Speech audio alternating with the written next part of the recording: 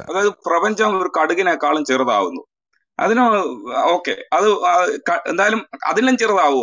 അത് കടുകിന്റെ ഒരു മാക്സിമം ആണോ ഈ കടുക് എന്ന് പറയുന്നത്? കടുകിനേക്കാളും ചെറുതാവും പറയുന്നത്. അപ്പൊ അതിനൊരു മാക്സിമം ഉണ്ടോ? ചുരുങ്ങുന്നതിന് ഒരു മാക്സിമം ഉണ്ടോ? അതൊരു മാക്സിമം ആ കടുക് എന്ന് പറയുന്നതാണോ മാക്സിമം? ഇല്ല, അബ്സല്യൂട്ട് സീറോ എന്ന് പറഞ്ഞു കഴിഞ്ഞാൽ എന്തെന്നറിയാമോ? അവിടെ അത്രയൊക്കെ അറിയാം. അത്രയും അബ്സല്യൂട്ട് സീറോയിലെത്തി അല്ലേ? ഓക്കെ. ഇനി കേട്ടോ, ആ സമയത്ത് നമുക്കിപ്പോ ഈ മാറ്റർ ഒക്കെ നിൽക്കാൻ ഒരു സ്പേസ് വേണമല്ലോ. ആ സമയത്ത് സ്പേസിന്റെ അവസ്ഥ എന്തായിരിക്കും? സ്പേസ് ഇല്ല, മാറ്റർ ഇല്ല, ഒന്നുമില്ല ആ സമയത്ത്. അത്രയൊക്കെ അറിഞ്ഞു. ഞാനിതല്ലേ ആദ്യം പറഞ്ഞത്. അതല്ലേ ഞാൻ ആദ്യം പറഞ്ഞത്. ബിഗ് ബാങ്ങിൽ നിങ്ങൾ വിശ്വസിക്കണമെങ്കിൽ സ്പേസ്, ടൈം, മാറ്റർ എന്നിവ അബ്രപ്റ്റ് ആയിട്ടുണ്ടായി വരണം. ഇനി അപ്പൊ അതിനെക്കുറിച്ച് ഞാനേ നമ്മുടെ ഒരാള് പോൾ ഡേവിസ് എഴുതിയിരിക്കുന്ന ഒരു വാചകം കൂടെ വായിച്ചു തരാം. ഇതൊക്കെ എനിക്ക് അറിയാവുന്ന കാര്യങ്ങൾ തന്നെയാണ്. നിങ്ങൾ ബാക്കി പറഞ്ഞോളൂ. പറഞ്ഞല്ലോ, അപ്പൊ ഞാൻ ഇത്ര പറഞ്ഞോളൂ. നിങ്ങൾ ബിഗ് ബാങ്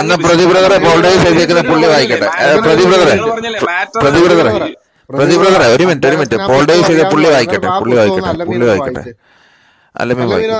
പുസ്തകം വായിച്ചല്ലോ മീന. കാരണം ഞങ്ങളുടെ ഇതുണ്ടെന്നേ. അല്ലമീന ആ പുസ്തകം ഒന്ന് വായിച്ചാൽ. അല്ലമീന പ്രതിബ്രദർ ആ പേരൊന്ന് പറഞ്ഞു കൊടുത്താൽ പുള്ളി ആ പുസ്തകം വായിക്കട്ടെ. ഞാൻ കയ്യിൽ വെച്ചോണ്ടിരിക്കണടുത്ത് വായിക്കാം. നിങ്ങളടുത്ത് വായിച്ചോ? അത് നിങ്ങൾക്ക് വായിച്ചോളാം മുട്ടിയിരിക്കണമെങ്കിൽ. ഞങ്ങൾക്ക് മുട്ടി നിപ്പില്ലെന്നേ. നിങ്ങൾ വായിച്ചോ പ്രതിബ്രദർ? അതൊന്ന് പറഞ്ഞു കൊടുത്താൽ ആ പുസ്തകം എന്ന് പറയും. പുള്ളി അതെല്ലാം വായിച്ചിട്ടുണ്ടെന്നാ പറയുന്നത്. കുറിച്ച് ഇനി പ്രത്യേകം പഠിപ്പിക്കേണ്ട ആവശ്യമില്ല. ഇതൊക്കെ സ്കൂളിൽ പഠിക്കുന്ന സാധനങ്ങളില്ല. ഇതൊക്കെ നിങ്ങൾക്ക് ഇത്രയും കഷ്ടപ്പാടാണ് ഈ കാര്യങ്ങൾക്ക് മനസ്സിലാക്കാൻ തന്നെ. എന്റെ അലിബനെ സ്കൂളിൽ പഠിപ്പിക്കുന്നതൊന്നുമില്ല. നിങ്ങൾ സ്കൂളിൽ പഠിച്ച കാര്യം എന്താണെന്നറിയോ? ഇത് പല ടൈപ്പില് ബിഗ് ബാങ് പഠിപ്പിക്കാറുണ്ട്. ഒരു സമയത്ത് ഒന്നുമില്ലായ്മയിൽ നിന്ന് ഇതെല്ലാം പൊട്ടിത്തെറിച്ചു, നത്തിങ് മീൻസ് നത്തിങ് എന്ന് പറഞ്ഞുള്ള പുസ്തകങ്ങളുടെ ഇത് കോപ്പി ചെയ്യാൻ തരാൻ പറ്റും. അതുപോലെ ഇത് അവസാനം പണ്ട് ഒരു ഡിസ്ക് ആയിട്ട് മാറി ഭയങ്കര സ്പീഡിൽ കറങ്ങിക്കൊണ്ടിരുന്നു എന്നുള്ള പുസ്തകം തരാൻ പറ്റും. പിന്നെ ഇത് മാത്തമാറ്റിക്കലി അതൊന്നും ഡിസ്കിന്റെ കഥ ആര് പറഞ്ഞത്? അതൊക്കെ പണ്ടത്തെ പുസ്തകത്തിലുള്ള 1990 പുസ്തകമാണ്. ഞാനിപ്പോ ഇവിടെ നിന്ന് എന്റെ കമ്പ്യൂട്ടർ തുറന്ന് അതിനകത്തുണ്ട്. ഇതൊക്കെ പഴയ പുസ്തകത്തിൽ ഇങ്ങനെയൊക്കെ തന്നെ കിടക്കുന്നത്. ഇല്ല മാഷെ, ബിഗ് ബാങ്ങിന് അങ്ങനെ ഈ രീതിയിൽ ഇന്നതെന്നും പറഞ്ഞ് അങ്ങനൊന്നും ഒരു മോഡലല്ലേ. അതൊരു മോഡൽ ഉണ്ടാക്കുമ്പോ ഒരു പോയിന്റ് തുടങ്ങി എന്നുള്ള കഥയാണ് ആദ്യം തൊട്ടേ ഉള്ളത്. ബിഗ് ബാങ് നിങ്ങൾ പറയണെങ്കിൽ വേറെ കഥകളാണെങ്കിൽ ചിലപ്പോൾ വേറെ ആയിരിക്കും. അല്ല മാഷെ, ഇത് തന്നെ ബിഗ് ബാങ് ഒരു പോയിന്റ് എന്ന് തുടങ്ങും. ഈ പോയിന്റിന് എത്ര വലിപ്പം ഉണ്ടെന്ന് പലരും കണക്ക് കൂട്ടാൻ ശ്രമിച്ചു. അവസാനം അത് തന്നെ അത് അവസാനം ഈ പോയിന്റിന്റെ കാര്യം പറഞ്ഞപ്പോ ഈ പോയിന്റിന് അങ്ങനെ ഒരു ഗ്രാവിറ്റേഷണൽ ലിമിറ്റ് ഇല്ല എന്ന് മനസ്സിലായപ്പോഴാണ് ഇപ്പോഴത്തെ ആൾക്കാർ പറയുന്നത് ഓക്കെ അങ്ങനെയാണെങ്കിൽ മാറ്ററും ഒരു ഇല്ലാതെയായി പോണം. മാറ്റർ ഇല്ലാതെയായി പോകുമ്പോൾ സ്പേസും ഇല്ലാതെയായി പോണം. സ്പേസ് ഇല്ലാതെയായപ്പോൾ ടൈമും ഇല്ലാതെയായി പോണം. അതായത് ആദ്യം ഈ ബിഗ് ബാങ് എന്ന് പറയുന്ന ഒരു സമയം നടക്കുമ്പോൾ ഈ മൂന്ന് കാര്യങ്ങളും അബ്രപ്റ്റ് ആയിട്ട് പെട്ടെന്ന് സൃഷ്ടിക്കപ്പെടണം, അല്ലെങ്കിൽ പെട്ടെന്ന് അബ്രപ്റ്റ് ആയിട്ട് പ്രത്യക്ഷമാകണം. ഇതിൽ നിന്നാണ് നമ്മൾ തുടങ്ങുന്നത്. അപ്പൊ ഇതെങ്ങനെ വന്നു, ഇതിന്റെ കാര്യങ്ങളൊന്നും നമുക്കറിയത്തില്ല. ഇത്രയും ഇതാണ് ഇതിന്റെ കോൺസിക്വൻസ്. ഈ മോഡലിന്റെ കോൺസിക്വൻസ് ആണ്, അല്ലാതെ ഇതിന്റെ തെളിവൊന്നും അല്ലായിട്ട് പറയേണ്ടത്. ഇങ്ങനെ ഒരു മോഡൽ നമ്മൾ ഡെവലപ്പ് ചെയ്താൽ അതിന്റെ കോൺസിക്വൻസസ് എന്ന് പറയുന്നത് ഇതാണ്. അതായത് ഈ മൂന്ന് സാധനങ്ങളും അബ്രപ്റ്റ് ആയിട്ട് സൃഷ്ടിക്കപ്പെടണം അല്ലെങ്കിൽ പ്രത്യക്ഷപ്പെടണം. ഓക്കെ, അപ്പൊ ഇത് എവിടെ നിന്ന് വന്നു എന്നുള്ള കാര്യങ്ങളൊന്നും നമുക്കറിയത്തില്ല. നമുക്കാകെയുള്ള ഒബ്സർവേഷൻ എന്ന് പറഞ്ഞാൽ ഈ ഗാലക്സികൾ അകന്നു പൊക്കോണ്ടിരിക്കുന്നു എന്നുള്ളത് മാത്രമാണ് ഒബ്സർവേഷൻ. മാറ്റർ എങ്ങനെ സൃഷ്ടിക്കപ്പെട്ടു, സ്പേസ് എങ്ങനെ സൃഷ്ടിക്കപ്പെട്ടു, ഈ രണ്ടും ഉണ്ടെങ്കിൽ ടൈം ഓക്കെ. അപ്പൊ ഈ സാധനം എങ്ങനെ സൃഷ്ടിക്കപ്പെട്ടു എന്നൊന്നും നമുക്കറിയത്തില്ല.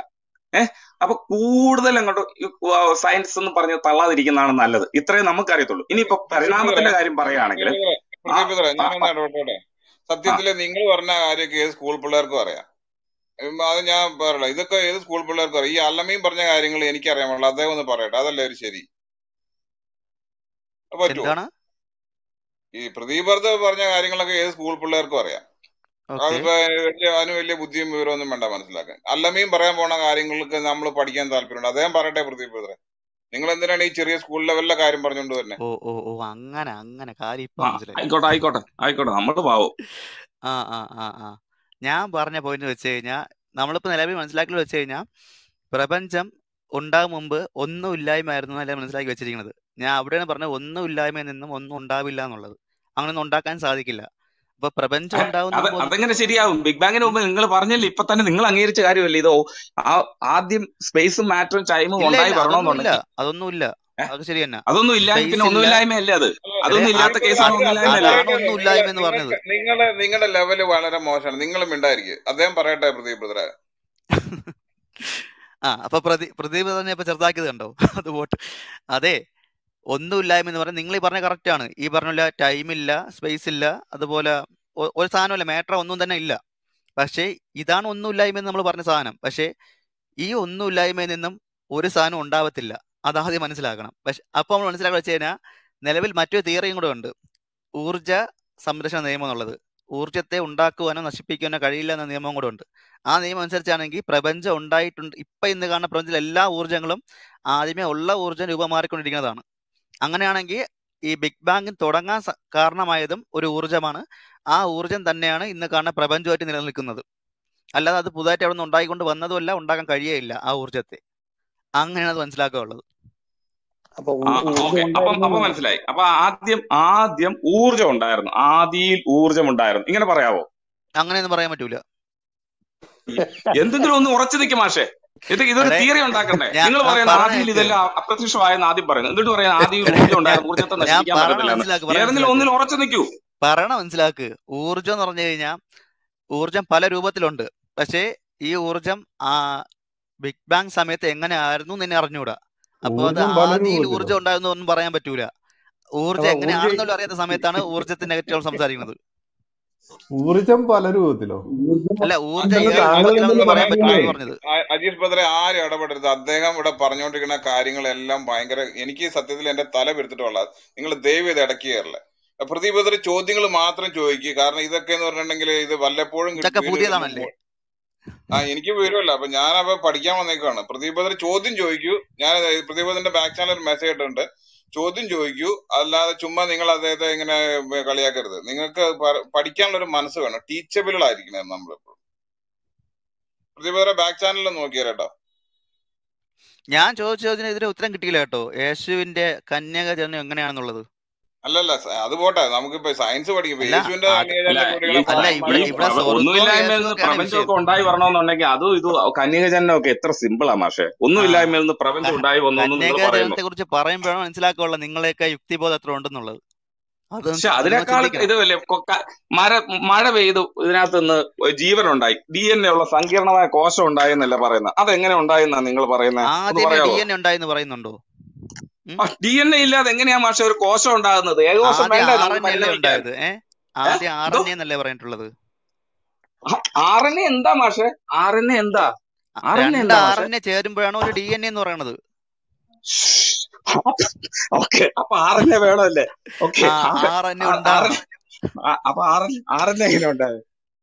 RNA ഞാൻ ഇത് ആദ്യത്തെ ജീവനെ കുറിച്ചുള്ള വിശദീകരണം എനിക്ക് പറഞ്ഞാലേ അറിഞ്ഞൂടാ. ഞാൻ അത് ആദ്യം പറയാം. അറിഞ്ഞൂടാ. അപ്പൊ നിങ്ങൾ പറഞ്ഞാൽ മതി. നിങ്ങൾ കണ്ട എവിടെയാന്ന് പറഞ്ഞാൽ മതി. അല്ലല്ല, ഞാൻ പറയാം. അതായത് നമുക്ക് എന്തെങ്കിലും അറിഞ്ഞൂടെങ്കിൽ ദൈവം ഉണ്ടല്ലേ, അതല്ലേ നിങ്ങൾ പറഞ്ഞു പറഞ്ഞത്?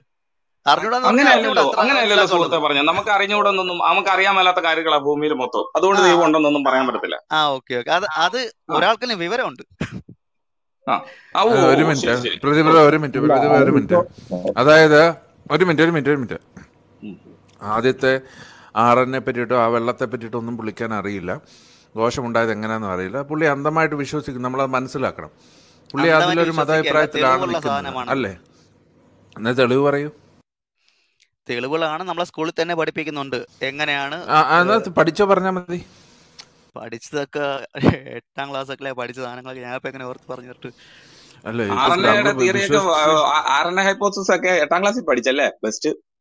അല്ലല്ല, ആ ജീവന്റെ ഉത്ഭവത്തെ കുറിച്ചൊക്കെ പറയുന്നതൊക്കെ 8ാം ക്ലാസ്സിലൊക്കെ ഉണ്ട്. മറ്റേ ഈ മനുഷ്യൻ ഇവോൾവ് ആയി വന്നതിനെ കുറിച്ചൊക്കെ പറയുന്നുണ്ടെങ്കിൽ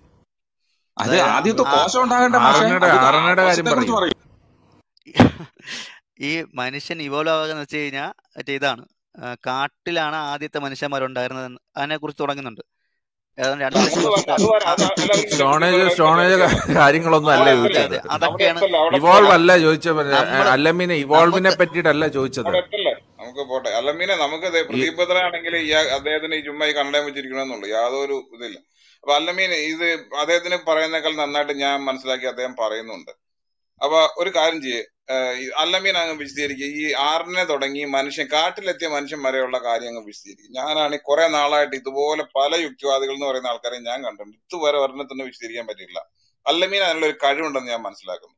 ചോദ്യം ചോദിക്കാം. താങ്കളുടെ എക്സ്പ്ലനേഷൻ, താങ്കളുടെ ഒരു മിനിറ്റ് ഒന്ന് മ്യൂട്ട് ചെയ്ത് അല്ലമീനെ ഒരു മിനിറ്റ്. ഞാൻ താങ്കൾ സംസാരിച്ചോളൂ. ഞാൻ ഇവിടെ കേൾക്കാൻ വന്നിരിക്കുന്ന ഒരാളാണ്. പ്രദീപ് ബ്രദറെ, താങ്കളുടെ കൺക്ലൂഷൻ ഒന്നും പറയണ്ട. താങ്കൾക്ക് ആ ഒരു ലെവലിലുള്ള ഒരാളല്ല. പക്ഷെ ചോദ്യം ചോദിക്കാം. അല്ലമീന്റെ ആ ഒരു സൃഷ്ടി, കാട്ടിലെ മനുഷ്യൻ വരെയുള്ള ചോദ്യം ചോദിക്കുക. കാരണം ഒന്ന് സഹായിച്ചു കൊടുക്കണം. കാരണം താഴെ എനിക്ക് അത് ശരിയാ. എനിക്ക് നിരീശ്വരവാദിയാകാനുള്ള, എനിക്ക് തോന്നിയ പോലെ നടക്കാനുള്ള ആഗ്രഹമൊക്കെ എനിക്കുണ്ട്. എനിക്ക് അക്കൗണ്ടബിലിറ്റി ഇഷ്ടമല്ല ശരിക്കും പറഞ്ഞു. അതെ വാക്കുകൾ സൂക്ഷിച്ചു ഉപയോഗിക്കണേ. തോന്നിയ പോലെ നടക്കാനല്ല നിരീശ്വരവാദിയാവണത്. അത് വിവേകമുള്ളവന്മാർക്ക് തനിയെ നിരീശ്വരത്തിലേക്ക് എത്താൻ പറ്റും. ഒരു മിനിറ്റ്. അതായത് ഇത് പിന്നെ അങ്ങനെ ഹ്യൂമിലേറ്റ് ചെയ്യരുത്. മാത്രമല്ല അദ്ദേഹത്തെ പിന്നെ സർക്കാസമായിട്ടൊന്നും സംസാരിക്കരുത്. നമ്മളൊരു ഡിസ്കഷൻ നടക്കുമ്പോൾ അദ്ദേഹത്തോട് ആ വിവരമുള്ള കാര്യങ്ങൾ ചോദിച്ചു. 8ാം ക്ലാസ് തുടങ്ങിയുള്ള, അതായത് PhD വരെയുള്ള കാര്യങ്ങൾ അദ്ദേഹത്തിന് അറിയാം. ഞാൻ മനസ്സിലാക്കിയെടുത്തത് അത് ചോദിച്ചിട്ട് എങ്ങനെ കാട്ടിലെ മനുഷ്യനുണ്ടായെന്നുള്ള കാര്യം പ്രദീപ് ഒരു ഇന്റർവ്യൂ ചെയ്യണ പോലെ ചെയ്യാൻ പറ്റുമെങ്കിൽ വലിയ ഉപകാരമായിരിക്കും. എനിക്ക് ഇതിനെപ്പറ്റി വലിയ വിവരമില്ല. അതുകൊണ്ട് ആരും സർക്കാസ്റ്റിക് ആയിട്ട് ഒന്ന് കമന്റ് ചെയ്യരുത്. ദയവ് ചെയ്തിട്ട് നല്ല റെസ്പെക്ടോടെ സംസാരിക്കും. ഇതുപോലെ ഒരാളെ കിട്ടിയിട്ടില്ല നമുക്ക് അടുത്തുനിന്ന്. അതുകൊണ്ടാ ദയവ് ചെയ്ത് ആരും ഇടയ്ക്ക് കയറരുത്. താങ്ക്സ്. അല്ല, പുള്ളിക്കാരനെ RNA ഹൈപ്പോത്തിസിസ് എന്താണെന്ന് അതൊന്നും അറിയത്തില്ല. അതിനകത്തുള്ള പ്രശ്നങ്ങൾ അറിയത്തില്ല. അത് എങ്ങനെയാണെന്ന് അറിയത്തില്ല. അപ്പൊ പിന്നെ പുള്ളിക്കാരന് അന്ധമായി അത് വിശ്വസിക്കുകയാണ്.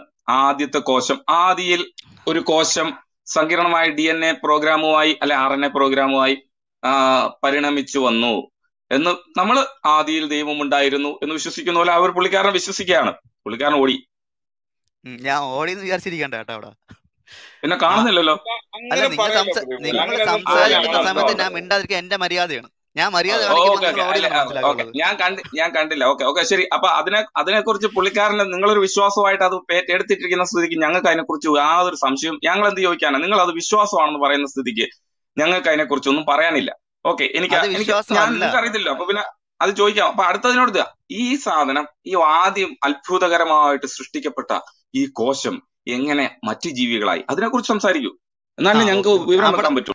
അതാണ് എനിക്ക് സുഖമായിട്ടുള്ള കാര്യം. ഞാൻ അത് വേണമെങ്കിൽ സംസാരിക്കാം. എനിക്ക് RNA DNA ആയതിനെ കുറിച്ച് അത്ര വിശദീകരിക്കാൻ അറിഞ്ഞൂടാ. ഒരു ജീവി അങ്ങനെ മറ്റൊരു ജീവിയിലേക്ക് ഇവോൾവ് ആയതിനെ കുറിച്ചാണെങ്കിൽ ഞാൻ ജസ്റ്റ് പറഞ്ഞുതരാം. മതി അത് മതിയല്ല. ഇപ്പൊ അത് എവിടെ തുടങ്ങട്ടെ? അല്ല, എനിക്ക് ഒരു കണ്ടീഷൻ കൂടെ ഉണ്ട്. ഞാനിപ്പോ ജസ്റ്റ് പുറത്ത് നിൽക്കുന്ന ഒരാളാണ്. നിങ്ങൾ രണ്ടുപേരും സംസാരിക്കണേ. പക്ഷെ ഈ പറയുന്നതിനല്ല, എന്തെങ്കിലും റെഫറൻസ് എങ്കിലും വെക്കണം. ഇന്നലെ കഴിഞ്ഞ ദിവസം പറഞ്ഞ പോലെ നമ്മുടെ ഒരു സാറ് വന്നിട്ട് പറഞ്ഞ പോലെ മെട്രോ പത്രത്തിൽ കണ്ടു എന്നെങ്കിലും പറയണം. എവിടെന്നാ കിട്ടിയെന്ന് പറയണം. ചുമ്മാ പറയരുത്. ഈ എവല്യൂഷൻ വിശദീകരിക്കുന്ന ഒരുപാട് ചിത്രങ്ങളുണ്ട് നിലവില്. നിങ്ങളിപ്പോ എവല്യൂഷൻ എന്ന് ജസ്റ്റ് സെർച്ച് ചെയ്താൽ തന്നെ കുറെ ചിത്രങ്ങളായിരിക്കും ആദ്യം കിട്ടണത്. ചോദ്യോത്തരാണ്. നിങ്ങൾ ഇവിടെ തെളിവ് കൊണ്ടുവരണം. പ്രദീപ് ബദറിനാണെങ്കിൽ കണ്ടോ കണ്ണട വെച്ചിരിക്കണെന്ന് മാത്രമേ ഉള്ളൂ. പിന്നെ പഠിച്ച് യാതൊരു ഇതിലുണ്ടായിപ്പോയി. ഒരു തുമ്പും നടക്കുന്ന തെളിവ് നിങ്ങൾക്ക് എന്താ എടുത്താല്? ആ കുരങ്ങ് എഴുന്നേറ്റ് നടക്കുന്ന തെളിവ് നിങ്ങൾക്ക് എന്താ എടുത്താല്?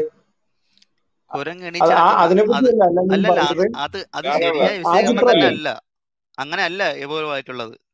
അത് തെറ്റായ വിശദീകരണം. ആ വിശദീകരണം തെറ്റാണ്. ദയവ് അദ്ദേഹത്തെ വിശദീകരിക്കാൻ അനുവദിക്കും. ദയവ് രാജാപദ്ര അദ്ദേഹത്തെ വിശദീകരിക്കാൻ അനുവദിക്കും. പ്രദീപ് ബദർ ചോദ്യം ചോദിക്കപ്പെടുക. ഞാൻ തെളിവ് മാത്രം ചോദിച്ചോളണം. തെളിവ് പറഞ്ഞില്ലേ ആർക്കും ഇടപെടാ കേട്ടോ. തെളിവ് പറഞ്ഞില്ലേ ആർക്കും ഇടപെടാ. അല്ലെ, ഞാൻ ചോദിച്ചു. ആദ്യത്തെ കോശം ഉണ്ടായതായിട്ട് ഞാൻ വിശ്വസിച്ചതായിട്ട് അഭിനയിച്ചു കഴിഞ്ഞിരിക്കുന്നു. നിങ്ങളും അഭിനയിച്ചോളൂ വിശ്വസിച്ചതായിട്ട്. അപ്പം അത് കഴിഞ്ഞിട്ട് ഈ കോശം എങ്ങനെ മറ്റു ജീവികളായിട്ട് എന്ന് പറഞ്ഞാൽ അതും വിശ്വസിച്ചതായിട്ട് നമുക്ക് അഭിനയിക്കാൻ സാധിക്കുമല്ലോ. പറയട്ടെ, അത് പറയട്ടെ. നിങ്ങളിപ്പോ നിക്കണ എങ്ങനെ ഞാൻ പറഞ്ഞുതരാം. അതായത് പ്രദീപ് ബ്രദർ ഇപ്പൊ പറഞ്ഞനുസരിച്ച് പ്രദീപ് ബ്രദർ പറഞ്ഞനുസരിച്ച്, അതായത് ആദ്യത്തെ കാര്യം നമ്മൾ വിശ്വസിക്കുന്ന, അതായത് മതവിശ്വാസം പോലെ തന്നെ ഒരു വിശ്വാസമാണ് അല്ലേ? നിങ്ങൾ നിർത്തിക്കും, ഞാൻ സംസാരിക്കാം. ഒരല്പസമയം തരൂ. നിങ്ങളൊക്കെ എങ്ങനെയാണ് പ്രപഞ്ചം ഞാൻ അവിടെ നിന്ന് തുടങ്ങിയാണ് കേട്ടോ. നിങ്ങളൊക്കെ പ്രപഞ്ചത്തിനെ കുറിച്ച് ഈ യുക്തിയോടെ സംസാരിക്കുമ്പോൾ നിങ്ങൾ ആദ്യം ചോദിക്കുന്ന ചോദ്യം ഈ തുടക്ക പോയിന്റിൽ പോയി തുടങ്ങി വരാൻ നിങ്ങൾ ആവശ്യപ്പെടുന്നത്. നമുക്ക് ഒരിക്കലും അങ്ങനെ മനസ്സിലാക്കാനേ പറ്റൂല ഒരു കാര്യവും. ഇപ്പം എവല്യൂഷൻ എടുത്താലും പ്രപഞ്ചം എടുത്താലും ഒന്നും നമുക്ക് അങ്ങനെയല്ല മനസ്സിലാക്കാൻ പറ്റുന്നത്. നമ്മളിപ്പോൾ നിൽക്കുന്ന ഒരു പോയിന്റ് ഉണ്ട്. അതായത് ഇപ്പം ഞാൻ ഇപ്പോൾ നിൽക്കുന്ന വെച്ച് കഴിഞ്ഞാൽ 2022 ഇവിടുന്ന് ബാക്കിലോട്ട് നോക്കാനേ പറ്റുള്ളൂ. അങ്ങനെ മാത്രമാണ് എല്ലാ കാര്യങ്ങളും മനസ്സിലാക്കിയിട്ടുള്ളത്. അങ്ങനെ നോക്കിയതാണ് ഇവല്യൂഷന്റെ കാര്യവും. ഇവല്യൂഷൻ നോക്കപ്പോഴേക്ക് നമ്മൾ ബാക്കിലോട്ട് നോക്കപ്പോൾ നമുക്ക് മനസ്സിലാവുന്നത് നമ്മൾ ഇവോൾവ് ആയി വന്നതാണെന്നുള്ളത്. അല്ലാതെ ആദ്യത്തെ കോശം എങ്ങനെ ഉണ്ടായിന്ന് കണ്ടുപിടിച്ചിട്ട് അവിടെ നിന്ന് ഇങ്ങോട്ടല്ല തുടങ്ങുന്നത്, ഇവിടെ നിന്ന് അങ്ങോട്ട് പോയാലാണ് കാര്യം മനസ്സിലാവുള്ളൂ. അങ്ങനെ നോക്കപ്പോഴാണ് മനുഷ്യനുമായിട്ട് അടുത്ത സാമ്യമുള്ള വേറെ ജീവികൾ ജീവിച്ചിരുന്നു എന്നത് തെളിവ് കിട്ടുന്നത്. അതാണ് മറ്റേ നിയന്ത്രിതാൻ മനുഷ്യന്മാരും അതുപോലെ ഹോമോസാപ്പിയൻസ് അങ്ങനെയൊക്കെയുള്ള കുറച്ച് സാധനങ്ങളുണ്ട്.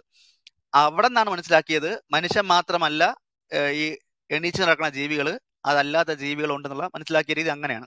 അപ്പോഴാണ് ഈ മനുഷ്യൻ എന്ന ജീവിയുമായിട്ട് ഏറ്റവും അടുത്ത ബന്ധമുള്ളത് കുരങ്ങന്മാർക്കാണെന്ന് മനസ്സിലാക്കുന്നത്.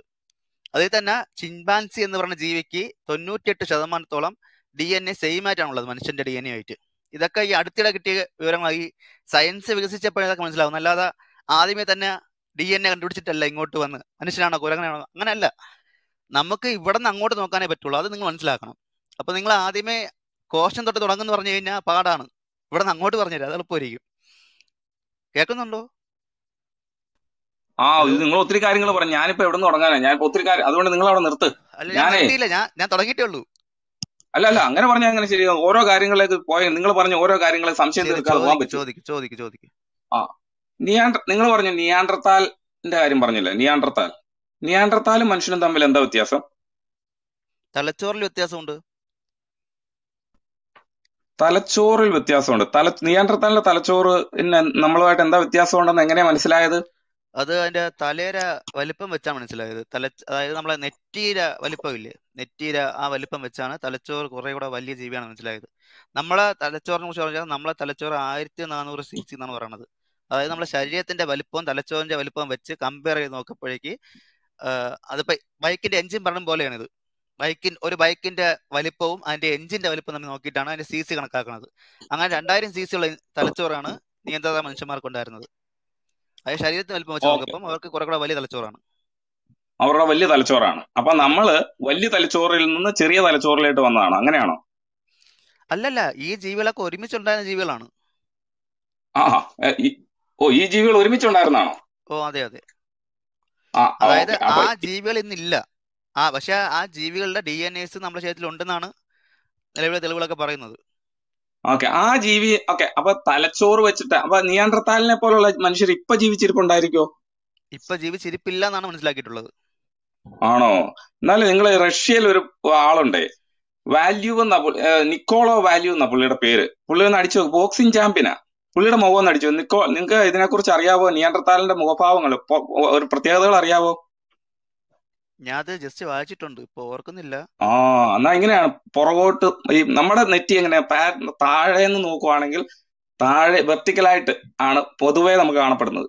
ഈ നിയാൻഡർത്താൽ പ്രത്യേകത എന്ന് പറഞ്ഞ അന്ന് ജർമ്മനിയിലെ നിയാൻഡർത്താൽ താഴ്വരയിൽ നിന്ന് ഈ എല്ലും കഷ്ണങ്ങൾ 1800 ഡാർവിന്റെ ഇതിനു മുമ്പാണ് കിട്ടിയത് സമയത്ത് അതിന്റെ ഒരു പ്രത്യേകത എന്ന് പറഞ്ഞാൽ പുറകോട്ട് നെറ്റി, നീണ്ട നെറ്റി എന്നുള്ളതായിരുന്നു അതിനകത്ത്.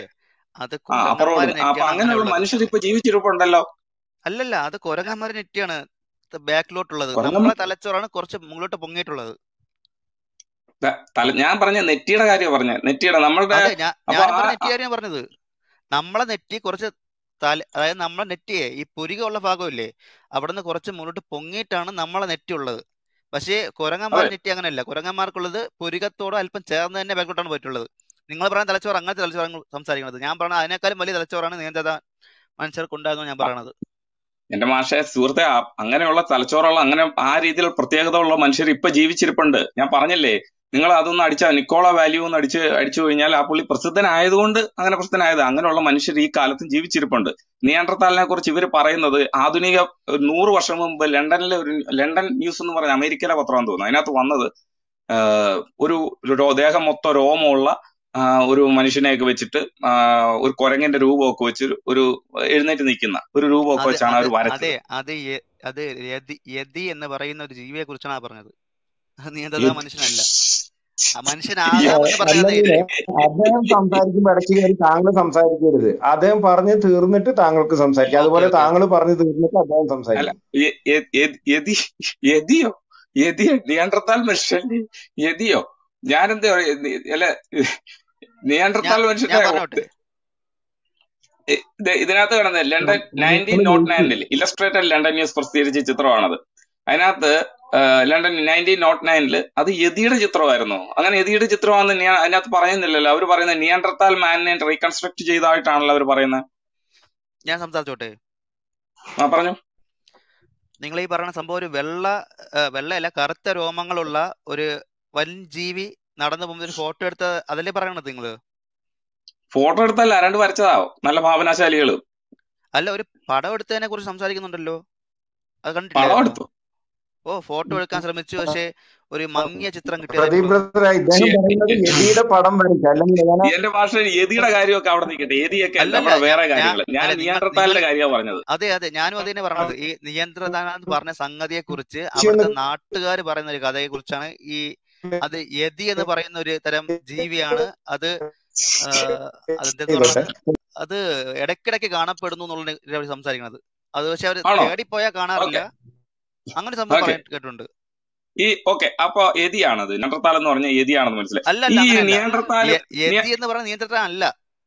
പിന്നെ നിങ്ങൾ ഈ പറഞ്ഞ കഥ അനുസരിച്ചാണെങ്കിൽ വലിയ രോമമുള്ള എണീച്ച് നിൽക്കുന്ന ആ ജീവിയെ കുറിച്ച് പറഞ്ഞത് വെച്ച് കഴിഞ്ഞാൽ അത് യതിയാവാനാണ് സാധ്യത എന്നാണ് ഞാൻ പറഞ്ഞത്. നിയന്ത്രിച്ചാലും യതി ഒന്നല്ല. ഓക്കെ, ഇനി 1957 ഇവോൾവ് ആയതാണല്ലോ മീനെ. ഓ, എല്ലാ ജീവനും ഇവോൾവ് ആയതാണ്. ഒരു സെക്കൻഡ്. ഞാനേ 1957 ഞാൻ മുമ്പേ വായിച്ചത് 1903 പടമാണ്, ഏതോ ഉള വരച്ചതാണ്. അപ്പൊ അത് കഴിഞ്ഞിട്ട് ഇപ്പൊ 1957 ഒരു കാര്യം വായിക്കാം. അതിന് നിയാൻഡർത്താലിനെ കുറിച്ച് എഴുതിയിരിക്കുന്നതാണ്. Quarterly review of biology. If he could be reincarnated and placed in A New York subway provided that he were bathed, shaved and dressed in a modern clothing, it is doubtful whether he would attract any more attention than some of its other denizens. എന്ന് പറഞ്ഞാ ഈ മനുഷ്യനെ കൊണ്ടിട്ട് ഇപ്പം ഇവര് കാണിക്കുന്ന 1903 ദേഹം മൊത്തം രോമവും കുരങ്ങന്റെ മോഹവും ഒക്കെ ആയിട്ട് ഒരാളെ വംശീയമായിട്ട് അവതരിപ്പിച്ചതിന് ശേഷം ആ എല്ലും കഷ്ണത്തെ 1957 പറയാണ്, അങ്ങനെ ആ രൂപത്തെ അവരെ കൊണ്ടിട്ട് കുളിപ്പിച്ച് ഷേവ് ചെയ്ത് റെയിൽവേ സ്റ്റേഷൻ നിർത്തി കഴിഞ്ഞാൽ പ്രത്യേകിച്ച് ആർക്കും സാധാരണ മനുഷ്യനും തിരിച്ചറിയാൻ സാധിക്കത്തില്ലെന്ന്. അപ്പൊ എന്തോ പ്രശ്നമില്ലേ? അപ്പൊ അത് 1957 അത് കഴിഞ്ഞ് ഞാൻ വേറൊരു കാര്യം ചോദിച്ചോട്ടെ. അപ്പൊ പ്രത്യേകിച്ച് വ്യത്യാസമൊന്നും ഇല്ലെന്നാണ് അവർ പറയുന്നത്. അപ്പൊ ഞാൻ വേറൊരു കാര്യം കൂടെ ചോദിക്കാം. നമ്മുടെ ഈ ജനിതകമായിട്ട് ഈ എത്രമാത്രം ജനിതക താരതമ്യമുണ്ട്, എത്രമാത്രം ജനിതക പ്രത്യേകതകളുണ്ട്, അല്ലെ എന്തുന്ന സിമിലാരിറ്റീസ് ഉണ്ട് നിയാൻഡർത്താലുമായിട്ട്? അതിനെ കുറിച്ച് എനിക്ക് അത്ര ഓർമ്മയില്ല. അത് ആണല്ലേ? ഞാൻ ജസ്റ്റ് നേരത്തെ ഒരു കാര്യം 98% അല്ലെങ്കിൽ മനുഷ്യനുമായിട്ട് 99% ഒക്കെ അടുപ്പമുണ്ടെന്നൊക്കെ പറഞ്ഞായിരുന്നല്ലോ ഒരു കാര്യം. അതിനെപ്പറ്റി അഡ്രസ് ചെയ്തായിരുന്നു. അത് പറയാം. അതിനുമുമ്പ് നിയാൻഡർത്താലിന്റെ കാര്യം. നിയാൻഡർത്താലിന്റെ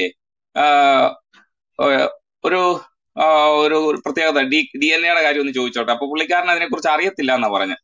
അപ്പൊ നിയാൻഡർത്താലിന്റെ DNA ജനിതകം കണ്ടുപിടിച്ച ആളുടെ പേര് സ്വാന്റോ പാബോ എന്നാണ്. പുള്ളി ഒരു ജർമ്മൻ ശാസ്ത്രജ്ഞനാണ്, ഭയങ്കര വലിയ പാർട്ടിയാ. പുള്ളി എന്ത് ചെയ്തെന്നറിയോ? പുള്ളിയുടെ സ്റ്റുഡന്റിനെ വെച്ചിട്ട് ഈ നിയാൻഡർത്താലിന്റെ DNA അനലൈസ് ചെയ്തു. അപ്പൊ എത്രമാത്രം സാമ്യമാണ് നമ്മൾ തമ്മിൽ കിട്ടിയെന്ന് അറിയാവോ അലമീനെ? അലമീനെ അറിയത്തില്ലെന്നാ പറഞ്ഞു. സോറി, ആര് ചോദ്യം പിൻവലിച്ചിരിക്കുന്നു. അലമീനെ അതിനെ കുറിച്ച് അറിയത്തില്ലെന്നാ പറഞ്ഞു. അപ്പൊ അങ്ങനെ ചെയ്തപ്പോ എത്ര കിട്ടിയെന്നറിയാവോ? 99.7%. അതായത് ഇനി അല്ലമീനും ഞാനും തമ്മിൽ എത്ര വരെ വ്യത്യാസം ഉണ്ടാകാം? അല്ലമീനും ഞാനും തമ്മിൽ, അല്ലെങ്കിൽ ഞാനും എവൻ ബ്രദറും തമ്മിൽ എത്രമാത്രം DNA വ്യത്യാസം മാക്സിമം ഉണ്ടാകാം? അതറിയാവോ അല്ലമീന്? അല്ലമീൻ അൺമ്യൂട്ട് ചെയ്ത് അദ്ദേഹം മ്യൂട്ടാ. ഏതാണ്ട് ഇതേപോലെ തന്നെ ആയിരിക്കും വരാൻ സാധ്യത. ഏതാണ്ട് ഇത് 99.7 അത്രയും വരണമെന്നില്ല. ഇതിപ്പോ 0.3%. അതിന്റെ അകത്ത് എനിക്കൊരു സംശയം ഉണ്ട് കേട്ടോ. അതിന്റെ അകത്ത് എനിക്ക് ബലമായ സംശയമുണ്ട് ഇപ്പൊ ഈ പറഞ്ഞ കാര്യത്തില്. അതിനോട് എനിക്ക് വലിയ ബലം പിടിക്കരുത്. പറ. അല്ല, മറ്റാളല്ലേ സംസാരിക്കാൻ പറഞ്ഞത്. ആർക്കോ സംശയം ഉണ്ടെന്ന് പറഞ്ഞു. ബലമായ സംശയമുള്ളവർ ഇച്ചിരി ബലം കുറച്ച് സംസാരിക്കാൻ പറഞ്ഞത്. അങ്ങനെയൊക്കെ പറഞ്ഞാൽ മതി. അല്ലല്ല, ഞാൻ പറഞ്ഞു ഇത്രേ ഉള്ളൂ. അതായത് ഇപ്പൊ നിങ്ങൾ രണ്ടുപേരും തമ്മിലുള്ള ഈ അതിന്റെ അകത്ത് ആ ഒരു പെർസെന്റേജ് പറഞ്ഞതിനകത്ത് എനിക്ക് അല്പം വ്യത്യാസം ഉണ്ടെന്ന് മാത്രമേ പറഞ്ഞോളൂ. ഓക്കെ. എന്താ വ്യത്യാസം? അതിപ്പോ നമുക്ക് അറിയാലോ. ഇപ്പൊ രണ്ട് മനുഷ്യർ തമ്മിലുള്ള വ്യത്യാസം ഇത്ര ആണെന്ന് പറഞ്ഞല്ലോ. അജി ബ്രദറെ, രണ്ട് മനുഷ്യർ തമ്മിൽ 0.1 തൊട്ട് 0.6% വരെ വ്യത്യാസം വരാം. ഈ നിയാണ്ടർത്താല് നമ്മൾ വഴി ആകെ 0.3% വ്യത്യാസമേ ഉള്ളൂ. അപ്പൊ നിയാണ്ടർത്താല് വേറെ ജീവിയാണ്, രോമം ഉണ്ടായിരുന്നു, യതിയാണ് എന്നൊക്കെ പറയുന്ന അത് വംശീയതയല്ലേ ഒരു തരത്തിൽ? അതിനകത്തല്ല എനിക്ക് ഡൗട്ട്. എനിക്ക് ഡൗട്ട് പ്രദീപ് ബ്രദറും അല്ലമീൻ ബ്രദറുമായിട്ട് വ്യത്യാസത്തിന്റെ ഒരു നമ്പർ പറഞ്ഞു, അതിനകത്ത് ഡൗട്ട് ഉണ്ടെന്നാ എനിക്ക് പറഞ്ഞു. ഞാൻ സംസാരിച്ചോട്ടെ. നിങ്ങൾ മനസ്സിലാക്കി തെറ്റിപ്പോയേ. ഞാൻ പറഞ്ഞ യതിയും ഈ നിയന്ത്രദാനം ഒരേ സാധനമാണെന്നല്ല പറഞ്ഞത്. അങ്ങനെ നിങ്ങൾ നേരത്തെ ഫോട്ടോയുടെ കാര്യം പറഞ്ഞില്ലേ, ആ ഫോട്ടോ ചിലപ്പോൾ ഇനി ഞാൻ DNA കുറിച്ച് സംസാരിക്കാം. നിങ്ങൾ വിചാരിക്കും പോലെ DNA എന്ന് പറയുന്നത് എല്ലാവർക്കും, ഈ മനുഷ്യന്മാരിൽ തന്നെ എല്ലാവർക്കും ഒരുപോലെ അല്ല ഉള്ളത്. ഈ DNA അകത്ത് തന്നെ പോയി കഴിഞ്ഞാൽ പിന്നെ ഇനി ക്രോമസോം എന്ന് പറഞ്ഞ് വേറെ ഒരു കാര്യം കൂടെ ഉണ്ട്. അല്ലെ, ക്രോമസോമിന്റെ അകത്താണ് DNA ഉള്ളത്. തെറ്റിപ്പോയതാണ്. അപ്പോൾ ഇത് ഈ ക്രോമസോം എന്ന് പറയുന്നത് ഒരു മനുഷ്യന് 46 ക്രോമസോമാണ് പറഞ്ഞത് നമ്മളെ മനുഷ്യന്മാർ, അതായത് ഇപ്പൊ നമ്മൾ ജീവിച്ചിരിക്കുന്ന മനുഷ്യന്മാർക്ക്. പക്ഷെ ഈ കണക്കല്ല ഈ പറയണ നിയന്ത്രിതാൽ മനുഷ്യന്മാർക്ക് ഉണ്ടാവണത്. മനസ്സിലാവുന്നുണ്ടോ? ഇപ്പൊ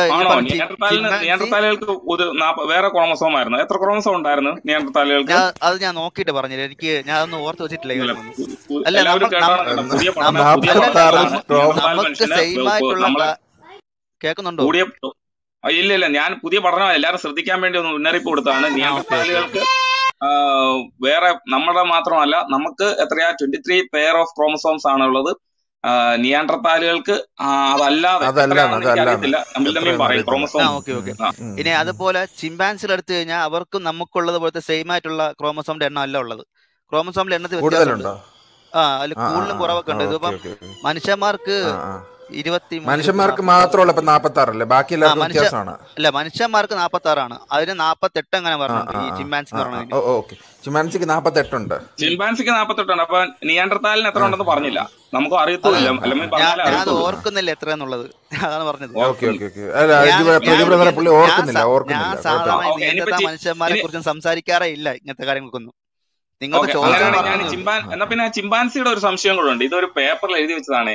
എന്നൊക്കെ പറഞ്ഞ റിസർച്ച് ഗേറ്റ് ഒരു ഞാനൊരു റിക്വസ്റ്റ് വെക്കാണ്, ബ്രദറെ ഇടയ്ക്ക് വരണം, അലമീൻ ഇടയ്ക്ക് വരണം കേട്ടോ. സംസാരിക്കാറില്ല എന്ന് പറഞ്ഞ് അത് അങ്ങനെ കാര്യമായിട്ട് എടുക്കണ്ട ബ്രദറെ, അലമീൻ ഇടയ്ക്ക് വരണം. ഇതുമാതിരിയുള്ള വിവരങ്ങൾ നിങ്ങൾ ചോദിച്ചോളൂ. മറ്റേ ആൾ എന്തോ ചോദിക്കാൻ വന്നല്ലോ. എനിക്കൊരു സംശയം വന്നത്, ഇപ്പം 98.5% ഹ്യൂമൻ ചിമ്പാൻസി സാമ്യമുണ്ടെന്നല്ല പറഞ്ഞത്. അത് 1970-കളിലെ ഒരു പഠനമാണെന്നാണ് എന്റെ ഒരു അറിവ്. അപ്പൊ പക്ഷേ ഉണ്ടല്ലോ, ഈ ഇടയ്ക്കൊക്കെ വന്നിരിക്കുന്ന പഠനങ്ങൾ നോക്കിയാണ്, ഈ ഇടയ്ക്കൊക്കെ എന്ന് പറഞ്ഞാൽ 2019-15 ശേഷമൊക്കെ ഉള്ള പഠനങ്ങളാണ്. ഇത് മാപ്പിംഗ് ഹ്യൂമൻ ജനറ്റിക് ആൻസസ്ട്രി എന്നൊക്കെ പറഞ്ഞു. അതിനകത്ത് എഴുതിയിരിക്കുവാണ്, for about 23% of our genome എന്ന് പറഞ്ഞാൽ നമ്മളുടെ, ഞാനും അലമീനും ഒക്കെ ഉള്ള genome, we share no immediate genetic ancestry with our closest living relative the chimpanzee. എന്നിട്ടും ക്ലോസസ്റ്റ് റിലേറ്റീവ് ഇതൊക്കെ തള്ളിയേക്കുക. അതായത് നമ്മളിലുള്ള 23% ജീനോം, നമ്മുടെ ജീനോമിൽ 23% കാര്യങ്ങൾ ഈ പറയുന്ന ചിമ്പാൻസിക്ക് ഇല്ലെന്ന്. പിന്നെ എങ്ങനെയല്ല മീനെ നമ്മൾ തമ്മിൽ കമ്പയർ ചെയ്യുന്നത്? 23% അല്ല, അതായിരിക്കാം അല്ലമീനും മറ്റേ നമ്മുടെ സാറിനൊക്കെയാണ് കൂടുതൽ വിവരം. സാധ്യതയുണ്ട്. അതുകൊണ്ട് ഞാൻ ചോദിച്ചത്. ഞാനിത് കേട്ടും കളയും. അതെ, ഞാൻ ഇപ്പൊ ഞാൻ പറയാമെന്ന് അത് തന്നെ തെറ്റാളുകൾ പറയാമെന്ന് വെച്ചാലേ, മനുഷ്യന്മാരുടെ ഇത് ക്രോമസോം എന്ന് വെച്ചാൽ 46 ഞാൻ പറഞ്ഞു, മറ്റേതിന് 48 പറഞ്ഞത്. ഇതിന്റെ അകത്ത് DNA-യിലോട്ട് പോകുമ്പോഴേക്കും DNA-യിലും ഇതുപോലെ വ്യത്യാസങ്ങൾ വരാറുണ്ട്. പക്ഷെ നമ്മളുടെ അതെങ്ങനെ അല്ല, അവരുടെ 2 DNA-യിൽ അല്ല, ഈ DNA കുറെ വരകളാണ് കേട്ടോ. അതിലുള്ള 2 വരകൾ ഒന്നിച്ച് ചേർന്നാണ് മനുഷ്യന്റെ ഒരു DNA ഉള്ളത്. അവിടെ ഉള്ള അത് പറഞ്ഞെന്നാ മനസ്സിലാവും, ഒരു പടം വെച്ച് എക്സ്പ്ലെയിൻ ചെയ്താൽ കൃത്യം മനസ്സിലായത്. ഈ ക്രോമസോമിലെ വ്യത്യാസം തന്നെ DNA-യിലും കൂടെ ഉള്ള വ്യത്യാസം വെച്ചാണ് ഈ ജീവികൾ തമ്മിലുള്ള വേർതിരിവ് ഉണ്ടാവണത്. അതിൽ തന്നെ ഇനി ജീൻസിൽ തന്നെ വേറൊന്നുണ്ടല്ലോ, കിട്ടല്ല വാക്കുകൾ. വേറെ സംഗതികളുണ്ട്. അതും കൂടെ കംപ്ലീറ്റ് ആകുമ്പോഴാണ് ഓരോ ജീവികളും വെവ്വേറെ ജീവികളായിട്ട് രൂപപ്പെടുന്നത് തന്നെ. അത് ആ വാക്ക് കിട്ടല്ല കേട്ടോ. അത് കിട്ടുന്നില്ല. ജസ്റ്റ് ഇപ്പൊ ക്രോമസോമിന്റെ കാര്യം പറയുമ്പോൾ നിങ്ങൾ വിചാരിക്കും പോലെ ഈ മനുഷ്യന്റെ ക്രോമസോമും ഈ എന്തൊരു ചിമ്പാൻസിയുടെ ക്രോമസോം തമ്മിൽ കമ്പയർ ചെയ്യുന്ന സമയത്ത് മൊത്തത്തിൽ ഇവരുടെ അതിന്റെ സ്ട്രക്ചർ എടുത്ത് വയ്ക്കും. സ്ട്രക്ചർ എന്ന് വെച്ച് കഴിഞ്ഞാൽ ഈ കുറെ വരകൾ പോലത്തെ സ്ട്രക്ചർ എടുത്ത് വയ്ക്കണത്, അത് വെച്ചാണ് കമ്പയർ ചെയ്യണത് എന്തൊക്കെയാണ് വ്യത്യാസം എന്നുള്ളത്. അതിൽ തന്നെ മനസ്സിലാക്കുക വെച്ച് കഴിഞ്ഞാൽ ഇവിടെ 46 ഉള്ളൂ, അവിടെ 48 ഉണ്ടെന്നുള്ളതാണ്. അപ്പോൾ തന്നെ വലിയൊരു വ്യത്യാസം വരെയാണ് അവിടെ. പിന്നെ തമ്മിൽ അളന്ന് നോക്കുമ്പോഴാണ് ഈ വ്യത്യാസങ്ങൾ എന്തെങ്കിലുമൊക്കെയാണ് ഒന്നിട്ടുള്ളത് മനസ്സിലാക്കിയിട്ടാണ് പറയണത് ഈ 98% വ്യത്യാസം എന്ന് മനസ്സിലാക്കിയത്. അളന്ന് നോക്കാന്ന് വെച്ച് കഴിഞ്ഞാൽ ഇപ്പൊ DNA-യിലുള്ള ഓരോ ഈ വരകളുണ്ട്. അത് ഓരോ DNA-യിലും ഓരോ DNA എങ്ങനെയാണ് ഉള്ളത് എന്നതിനെ ഞാൻ അതെങ്ങനെ പറഞ്ഞു തരട്ട്. അത് സാധാരണ ചിത്രം വെച്ച് അതൊക്കെ വിശദീകരിക്കണം, അതപ്പോൾ എളുപ്പത്തിൽ മനസ്സിലാകും. കാര്യം അവിടെ ഉള്ള 48 എന്നുള്ളത് ആ 48 രണ്ടെണ്ണം ഇങ്ങോട്ടേക്ക് ഒന്നായിട്ടാണ് പറഞ്ഞത്. അപ്പോഴാണ് ഇവിടെ 46 മാറുന്നത്. രണ്ടെണ്ണം ഇവിടെ കയറി ഒന്നാവും. അവിടെ 48 ഉണ്ടെന്ന് പറഞ്ഞില്ലേ, ആ 48 എന്നുള്ളത് ഇവിടെ രണ്ടെണ്ണം ഒന്നിച്ച് വരുമ്പോഴേക്കും ഇവിടെ 46 മാറുകയാണ് ചെയ്യണത്. മനസ്സിലാവുന്നുണ്ടോ? DNA-ക്കകത്ത് ഇങ്ങനെ ചേഞ്ചസ് പറഞ്ഞത്. അങ്ങനെയാണ് ഇവിടെ 46 അവിടെ 48 പറഞ്ഞത്. അവിടെ രണ്ട് വര വെവ്വേറെ ആയിട്ട് വരെയാണ് ചെയ്യുന്നത്. ഇവിടെ ആ 2 വരയാണ് ഒന്നായിട്ട് വരെയാണ് ചെയ്യുന്നത്. അതായത് 2 വര രണ്ടെണ്ണം ഒരുമിച്ച് ഇവിടെ ഒന്നായിട്ട് വരും. അങ്ങനെയാണ് ഇവിടെ 46 പറഞ്ഞത്, അവിടെ 48 പറഞ്ഞത്. അതാ പറഞ്ഞത് പടം വെച്ച് അലമീൻ യുക്തിവാദിയാണ്. എല്ലാരും ഈ ഗ്രൂപ്പിന്റെ പ്രത്യേകത കാരണം ഗ്രൂപ്പിലുള്ള അലമീൻ ഇവിടുത്തെ ക്രിസ്ത്യാനിയാണെന്ന് വിശദീകരിക്കരുത്, യുക്തിവാദിയാണ് കേട്ടോ. അല്ലെങ്കിൽ ക്രെഡിറ്റ് അങ്ങനെ ക്രെഡിറ്റ് എല്ലാവർക്കും ക്രെഡിറ്റ് അലമീൻ യുക്തിവാദിയാണ്. ഞാൻ അതാ പറഞ്ഞാൽ മനസ്സിലാക്കി തരാൻ പറ്റൂല. അത് പടം വെച്ച് അത് ഈ ക്രോമസോമുകൾ വരകളായിട്ടാണ് എടുക്കുന്നത്, ചിത്രത്തിൽ എടുക്കുന്ന സമയത്ത്. അപ്പൊ ഈ 2 ക്രോമസോം ഒന്നായിട്ട് മാറി ഇവിടെ ഒരു ക്രോമസോമായിട്ട് മാറുന്നൊരു ഇത് കാണിക്കുന്നുണ്ട് DNA-യിൽ. അങ്ങനെയാണ് 46 മനുഷ്യർക്ക് 2 വര ഒന്നായിട്ട് മാറി ഒന്നായിട്ട് കാണിക്കുന്നുണ്ടല്ലേ?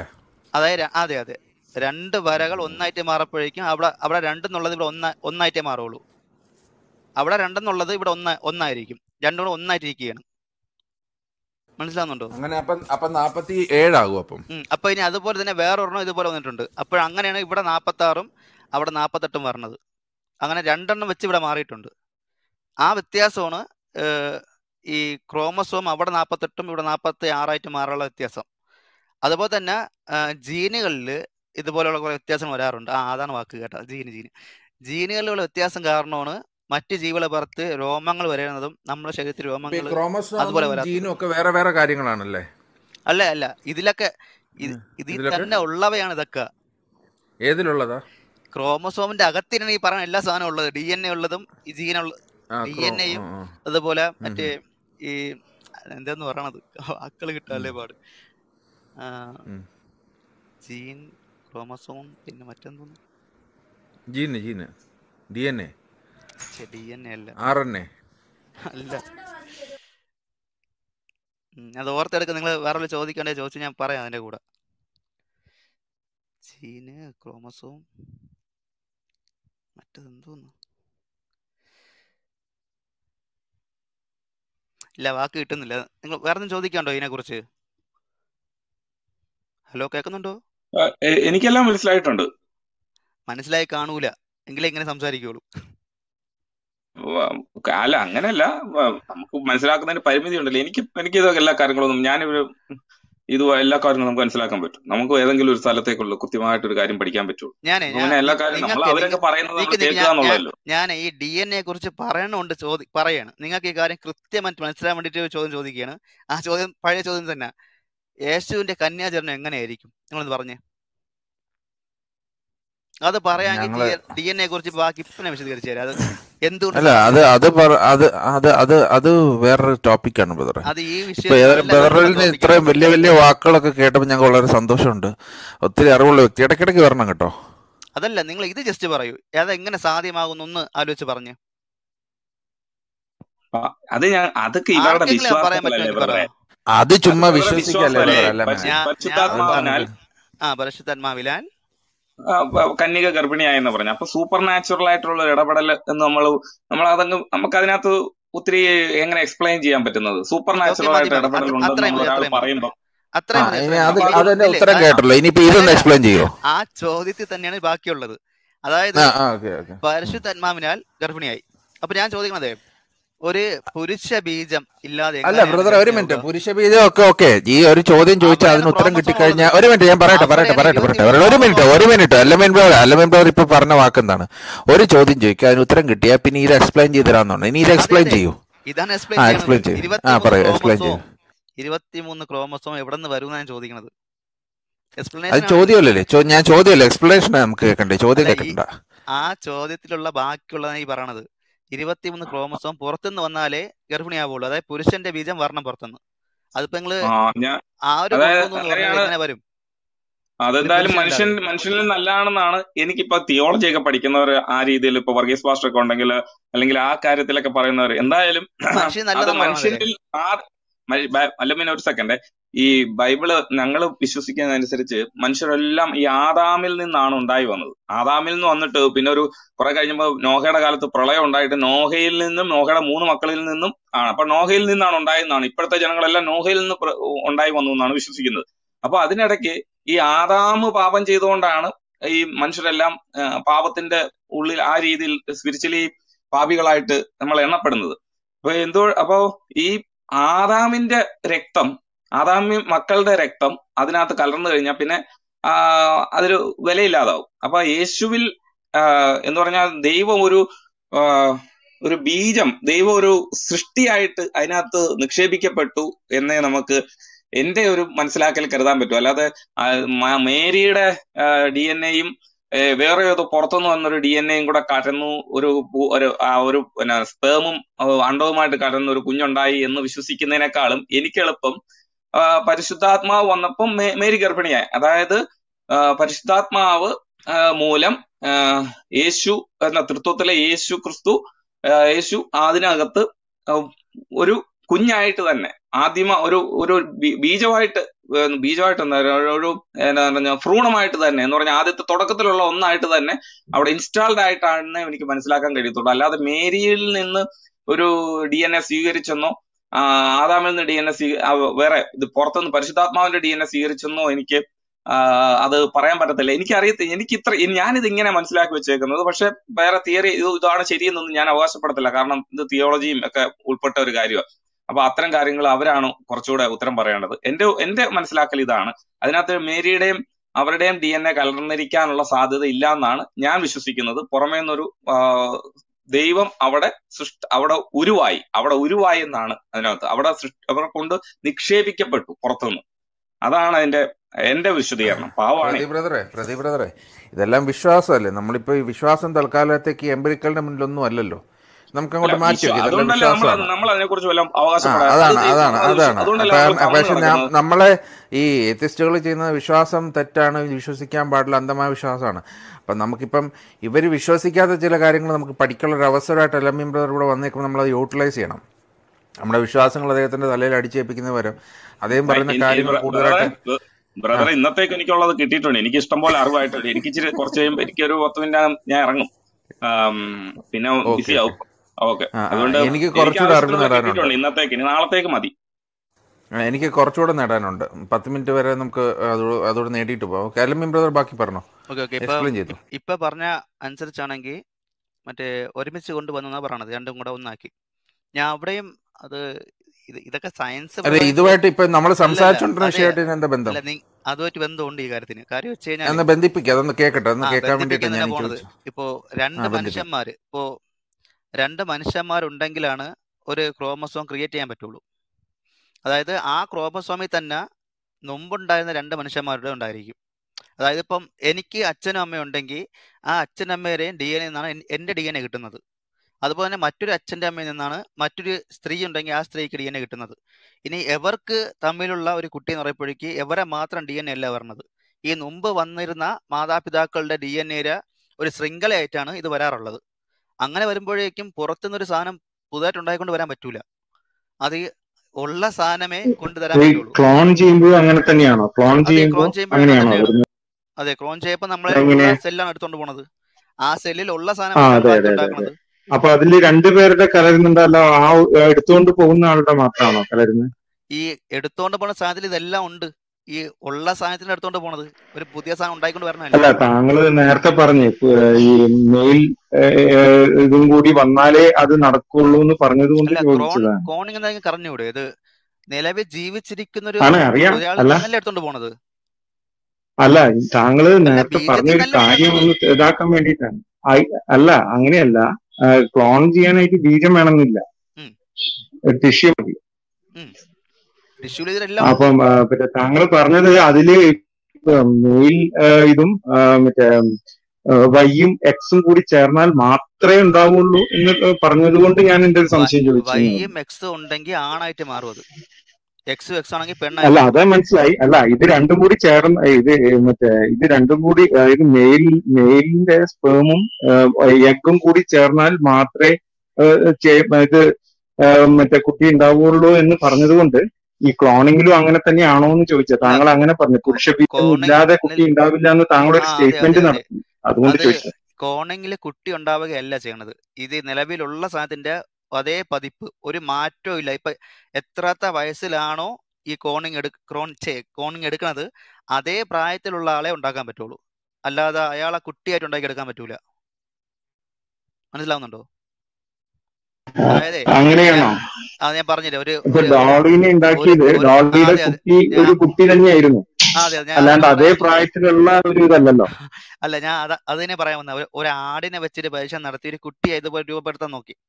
രൂപപ്പെടുത്തിയ സമയത്ത് സംഭവിച്ച വെച്ച് കഴിഞ്ഞാൽ ആ ആട്ടുകുട്ടി കുട്ടിയായിരുന്ന സമയത്ത് അതുപോലെ തന്നെ നമ്മളിപ്പോ വാഴ ടിഷ്യൂ കൾച്ചർ ഉണ്ടാക്കുന്നുണ്ട്. അപ്പൊ ഈ കുട്ടി കുഞ്ഞു വാഴയാണോ അല്ല അതേ വാഴയുടെ പോലെ കുറച്ച് നിൽക്കുന്ന വാഴ നമുക്ക് അങ്ങനെ ഉണ്ടാക്കാൻ പറ്റുമോ? എനിക്ക് സംശയം ചോദിക്കുക.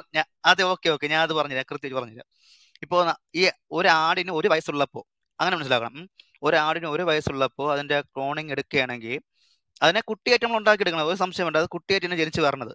പക്ഷെ ആ സമയത്ത് 1 വയസ്സിലെടുത്തോണ്ട് പോയെങ്കിൽ ആ എടുത്തോണ്ട് പോയ ആ സെല്ലില്ലേ, ആ സെല്ലിന് 1 വയസ്സെന്ന പ്രായം അതുപോലെ തന്നെ ഉണ്ടായിരിക്കും, അതിൽ മാറ്റം വരൂല. അതായത് അതേ പ്രായം തന്നെയായിരിക്കും, പക്ഷെ കുട്ടിക്കും ഞാൻ പറയട്ടെ, തീർന്നില്ല. ഈ ആട്ടുകുട്ടിക്ക് 2 വയസ്സാവണ സമയത്ത് ഈ ആട്ടുകുട്ടിക്കല്ല, ഈ ആദ്യമുള്ള ആടിന് 2 വയസ്സുള്ള സമയത്ത് അതിന് ചില അസുഖങ്ങൾ, അതായത് ഇപ്പം ഹൃദയസ്തംഭനമോ അതല്ലെങ്കിൽ കാഴ്ചക്കുറവോ അങ്ങനെ എന്തെങ്കിലും പ്രശ്നം വന്നിട്ടുണ്ടെങ്കിൽ ഏതാണ്ട് ഈ കുട്ടിക്ക് ഇപ്പോൾ 1 വയസ്സുള്ള എടുത്തുകൊണ്ട് പോയതാണ്. ഈ കുട്ടിക്ക് 2 വയസ്സാകുക എന്ന് പറയുമ്പോൾ മറ്റേ കുട്ടിക്ക് 1 വയസ്സാവണേ ഉള്ളൂ. ഈ കുട്ടിക്ക് 2 വയസ്സായപ്പോൾ ഉണ്ടായ അതേ പ്രശ്നങ്ങൾ ഈ കുട്ടിക്ക് 1 വയസ്സാകുമ്പോഴേ ഉണ്ടാവും തുടങ്ങും. അതായത് ഒരേ സാധനമാണ്. അല്ല, നമ്മുടെ വിഷയം അതല്ലല്ലോ നമ്മുടെ വിഷയം. നമ്മുടെ വിഷയം ഇവിടെ റിപ്രൊഡക്ഷൻ നടക്കണമെങ്കിൽ ഈ പുരുഷ ബീജം ഇല്ലാതെ റിപ്രൊഡക്ഷൻ നടക്കില്ല എന്ന് താങ്കൾ പറഞ്ഞതിനെ പറ്റി ഞാനൊരു സംശയം ചോദിച്ചത്. അല്ലാണ്ട് ആ കുട്ടിയുടെ ഭാവിയൊന്നും അല്ല ഞാനിവിടെ പറയുന്നത്. പിന്നെ ഇതും താങ്കൾ പറയുന്നത് ഇതൊക്കെ തെറ്റാണ്, അത് പോട്ടെ, അത് നമ്മുടെ വിഷയമല്ല. അങ്ങനെയല്ല, ഞാൻ പറഞ്ഞുതരാം. അത് ഉണ്ടായത് പുതിയ ജീവനല്ല, നിലവിലുള്ള ജീവനെ അതുപോലെ തന്നെ രൂപപ്പെടുത്തി എടുക്കുകയാണ് ചെയ്തത്. അതാ ക്ലോണിംഗ് എന്ന് പറയുന്നത്. അല്ലാതെ അല്ല, ഇവിടെ ഞങ്ങളും അതന്നെയാ പറയുന്നത്. ഇത് മുന്നേ ഉണ്ടായ ഒരു ജീവന്റെ ഒരു എന്താ പറയാ, മുന്നേ ഉണ്ടായിരുന്ന ഒരു എന്താ പറയാ ദൈവം തന്നെയാണ് ഇവിടെയും വരുന്നത്. അല്ലാണ്ട് അത് പുതിയ ഇതൊന്നും ഞങ്ങൾ പറയുന്നില്ല. അങ്ങനെയാണെങ്കിൽ ദൈവം എന്ന് പറയണത് നമ്മളെപ്പോലത്തെ മനുഷ്യനാണ് സമ്മതിക്കേണ്ടി വരും. എന്നാലും നമ്മളെ സെയിം DNA വെച്ച് മനുഷ്യനായിട്ട് വരാലോ. ദൈവത്തിന് അസാധ്യമായിട്ട് ഒന്നുമില്ല എന്നാണ് ഞങ്ങളുടെ വിശ്വാസം. അപ്പൊ മനുഷ്യനായിട്ടും വേണമെങ്കിൽ വരാം. ഒരു കാര്യം ചോദിച്ചോട്ടെ, ദൈവത്തിന് അസാധ്യമൊന്നുമില്ല എന്ന് പറഞ്ഞ സ്ഥിതിക്ക് ഇപ്പൊ നമ്മൾ പിന്നെ എനിക്ക് വേറെ ഒരു കാര്യം കൂടി അല്ല മീനെ, എനിക്ക് ഒരു കാര്യം എനിക്കിപ്പോ ഇവിടെ ഇത് ഞാനൊന്ന് കംപ്ലീറ്റ് ചെയ്തോട്ടെ, എന്നിട്ട് താങ്കൾ പറഞ്ഞു. ഒരു കാര്യം എനിക്ക് മനസ്സിലായി, ദൈവം എന്തുകൊണ്ട് മനുഷ്യനായിട്ട് വന്നു എന്നുള്ളത് എനിക്ക് മനസ്സിലായി. കാരണം എന്താ അറിയോ, നമ്മൾ നല്ല വിവരമുള്ള ഒരാള്, ഇപ്പൊ ഐൻസ്റ്റീൻ ഒരു LKG കുട്ടീനോട് ഡിബേറ്റ് നടത്തുക അല്ലെങ്കിൽ കമ്മ്യൂണിക്കേറ്റ് ചെയ്യുകയാണെങ്കിൽ ഐൻസ്റ്റീന്റെ ലെവലിൽ നിന്ന് കമ്മ്യൂണിക്കേറ്റ് ചെയ്താൽ അതൊരിക്കലും ഈ കുട്ടിക്ക് മനസ്സിലാവില്ല. അതുപോലെ ഈ കുട്ടി പറയുന്ന ഐൻസ്റ്റീൻ മനസ്സിലാവുമായിരിക്കും, ഈ കുട്ടിക്ക് ഒരിക്കലും മനസ്സിലാവില്ല. അപ്പൊ ഐൻസ്റ്റീൻ എന്ത് ചെയ്യണം? ഐൻസ്റ്റീൻ ഈ കുട്ടിയുടെ ലെവലിലേക്ക് മാറണം. ഇവിടെ പ്രദീപ് ബ്രദറിനും പറ്റുന്നത് അതാ. പ്രദീപ് ബ്രദർ താങ്കളോട് സംസാരിക്കുമ്പോ ഈ ഒരു ഗ്യാപ്പ് അവിടെ വന്നിട്ടുണ്ട്. പക്ഷെ ദൈവം എന്താ ചെയ്തത്? ദൈവം മനുഷ്യനായിട്ട് നമ്മളോട് കമ്മ്യൂണിക്കേറ്റ് ചെയ്യാനായിട്ട് മനുഷ്യനായിട്ട് വന്നു. അതുകൊണ്ട് ശരിക്കും കമ്മ്യൂണിക്കേറ്റ് ചെയ്യാൻ പറ്റും. ഇവിടെ ഈ പ്രദീപ് ബ്രദറിന് പറ്റുന്ന പ്രശ്നം അതാ. പ്രദീപ് ബ്രദറിന് എന്തൊക്കെയോ കുറെ കാര്യങ്ങളൊക്കെ അറിയാം, പക്ഷെ കമ്മ്യൂണിക്കേറ്റ് ചെയ്യുമ്പോൾ അത് എതിരായി ആരോടാണ് കമ്മ്യൂണിക്കേറ്റ് ചെയ്യുന്നത് ആ ലെവലിലേക്ക് ഇറങ്ങി ചെല്ലണം. എന്നാലേ ശരിക്കും കമ്മ്യൂണിക്കേഷൻ നടക്കുള്ളൂ. ഇനി താങ്കൾ പറഞ്ഞു. ഇനി ഞാൻ പറഞ്ഞുതരാം. ഇത് ഈ കമ്മ്യൂണിക്കേഷന്റെ കാര്യം പറഞ്ഞില്ലേ, ഈ വിശദീകരണം എല്ലാം തെറ്റാണ് കേട്ടോ. അങ്ങനെ കുട്ടികളുടെ ലെവല് നിങ്ങൾ ഇപ്പൊ ഇടപെടല്ലേ, ഞാൻ ജസ്റ്റ് പറയാം. അതൊക്കെ ഈ ചില കാര്യങ്ങൾ ചോദിക്കപ്പെടേ ഉത്തരം മുട്ടപ്പോൾ ചില ആൾക്കാർ പറയാം, ഞാൻ നിങ്ങൾ ഉദ്ദേശിച്ചല്ല കേട്ടോ പറയണത്, ഇത് പൊതുവെ പറയണു. ഉത്തരം മുട്ടണ സമയത്ത് ചില ആൾക്കാർ പറയാൻ സ്ഥിരം ന്യായമാണത്. അത് ആ ലെവലിലോട്ടേക്ക് ഇറങ്ങി ചെന്നാലേ പറ്റുള്ളൂ. അങ്ങനെയൊന്നും അല്ല. ഏതൊരാൾക്കും ഒരു ആദ്യം കേൾക്കുന്ന ഏതൊരു കുട്ടിക്കും മനസ്സിലാവുന്ന രീതിയിൽ ഒരാൾക്ക് ഒരു കാര്യം വിശദീകരിക്കാൻ കഴിയുന്നുണ്ടെങ്കിൽ അയാളാണ് ഏറ്റവും അറിവുള്ള ആളെന്നാണ് ഞാൻ പറയണത്. അത് അങ്ങനെ എന്ന് വെച്ചാലേ ഞാൻ പറഞ്ഞത് അല്ലമീൻ അത് തന്നെയാ ഞാനും പറഞ്ഞത്. അതായത് ഒരു കുട്ടിക്ക് മനസ്സിലാക്കാവുന്ന ലെവലിലേക്ക് നമ്മൾ ഇറങ്ങി ചെന്നാലേ ആ കുട്ടിക്ക് അത് മനസ്സിലാവുള്ളൂ എന്ന് തന്നെയാണ് ഞാനും പറഞ്ഞത്. ഈ പ്രദീപ് ബ്രദറിനൊക്കെ പറ്റുന്നത് അതാ. അദ്ദേഹത്തിന് ആ ലെവലിലേക്ക് ഇറങ്ങാൻ പറ്റുന്നില്ല. ഒരു മിനിറ്റ്. കുട്ടികൾക്ക് മനസ്സിലാകുന്ന അതേ ലെവലിൽ തന്നെയാണ് നിങ്ങളും ഞാനും എല്ലാവരും ഉള്ളത്. അതിനപ്പുറത്തേക്ക് ഒരു വലിയ ലെവലിലേക്ക് ആരും ഇല്ല. അതാദ്യം മനസ്സിലാക്കുക. അതെ അത് ശരിയാ. ശരി അത് മനസ്സിലായി. നമ്മളെല്ലാരും അത് താങ്കൾ പറയുന്നത് 100%. അതെ അല്ല, കുട്ടികളുടെ ലെവലേ ഉള്ളൂ നിലവില്. നിങ്ങൾ വേറെ ഒരു ലെവലിനെ കുറിച്ച് അതെ ആ കുട്ടികളുടെ ലെവൽ തന്നെ ഉള്ളൂ. അതുകൊണ്ട് ആണ് ഈ ചിലവർക്ക് പ്രശ്നം പറ്റുന്നത്. അതെ. അപ്പൊ കൃത്യമായിട്ട് ഒരാൾക്ക് മനസ്സിലാവുന്ന രീതിയിൽ അത് എത്രത്തോളം ലളിതമായിട്ട് പറയാൻ പറ്റുമോ അതാണ് ഏറ്റവും മെച്ചപ്പെട്ട രീതി. ആ രീതി സംസാരിക്കാൻ പറ്റുമെങ്കിലാണ് ഏറ്റവും സുഖം. ഈ കുട്ടികൾ എപ്പോഴെങ്കിലും ഒന്ന് വലുതാവുമോ, അതോ എപ്പോഴും ഇങ്ങനെ സ്ഥിരമായിട്ട് ഈ കുട്ടിയായിട്ട് അതില്ല ഡയമണ്ട് ബ്രദർ, അത് നടക്കില്ല. അത് നടക്കുന്ന കാര്യമല്ല. അത് എന്താന്ന് വെച്ചാല് ഈ കുട്ടി എത്ര കാലം വിചാരിക്കുന്നോ താൻ വലുതാണെന്ന് സ്വയം വിചാരിക്കുന്നോ അത്രയും കാലം കുട്ടിക്ക് അതേ വളർച്ചയിലേ നിൽക്കാൻ പറ്റുള്ളൂ. ഒരു നഴ്സറി കുട്ടി എപ്പോഴും ഞാൻ നഴ്സറിയിലേ പോവുള്ളൂ, ഞാൻ ക്ലാസ് 1ലേക്ക് പോവില്ല അല്ലെങ്കിൽ LKG പോവില്ല എന്ന് വിചാരിച്ചു കഴിഞ്ഞാൽ പിന്നെ എന്ത് ചെയ്യാൻ പറ്റുക? ഈ കുട്ടി എപ്പോഴും ഞാൻ എനിക്ക് വളരേണ്ട ആവശ്യമില്ല, ഞാൻ കുട്ടിയായിട്ടേ ഇരിക്കുള്ളൂ എന്ന് പറഞ്ഞു കഴിഞ്ഞാൽ പിന്നെ അതിനോട് നമുക്ക് എതിർത്ത് പറയാൻ പറ്റുമോ?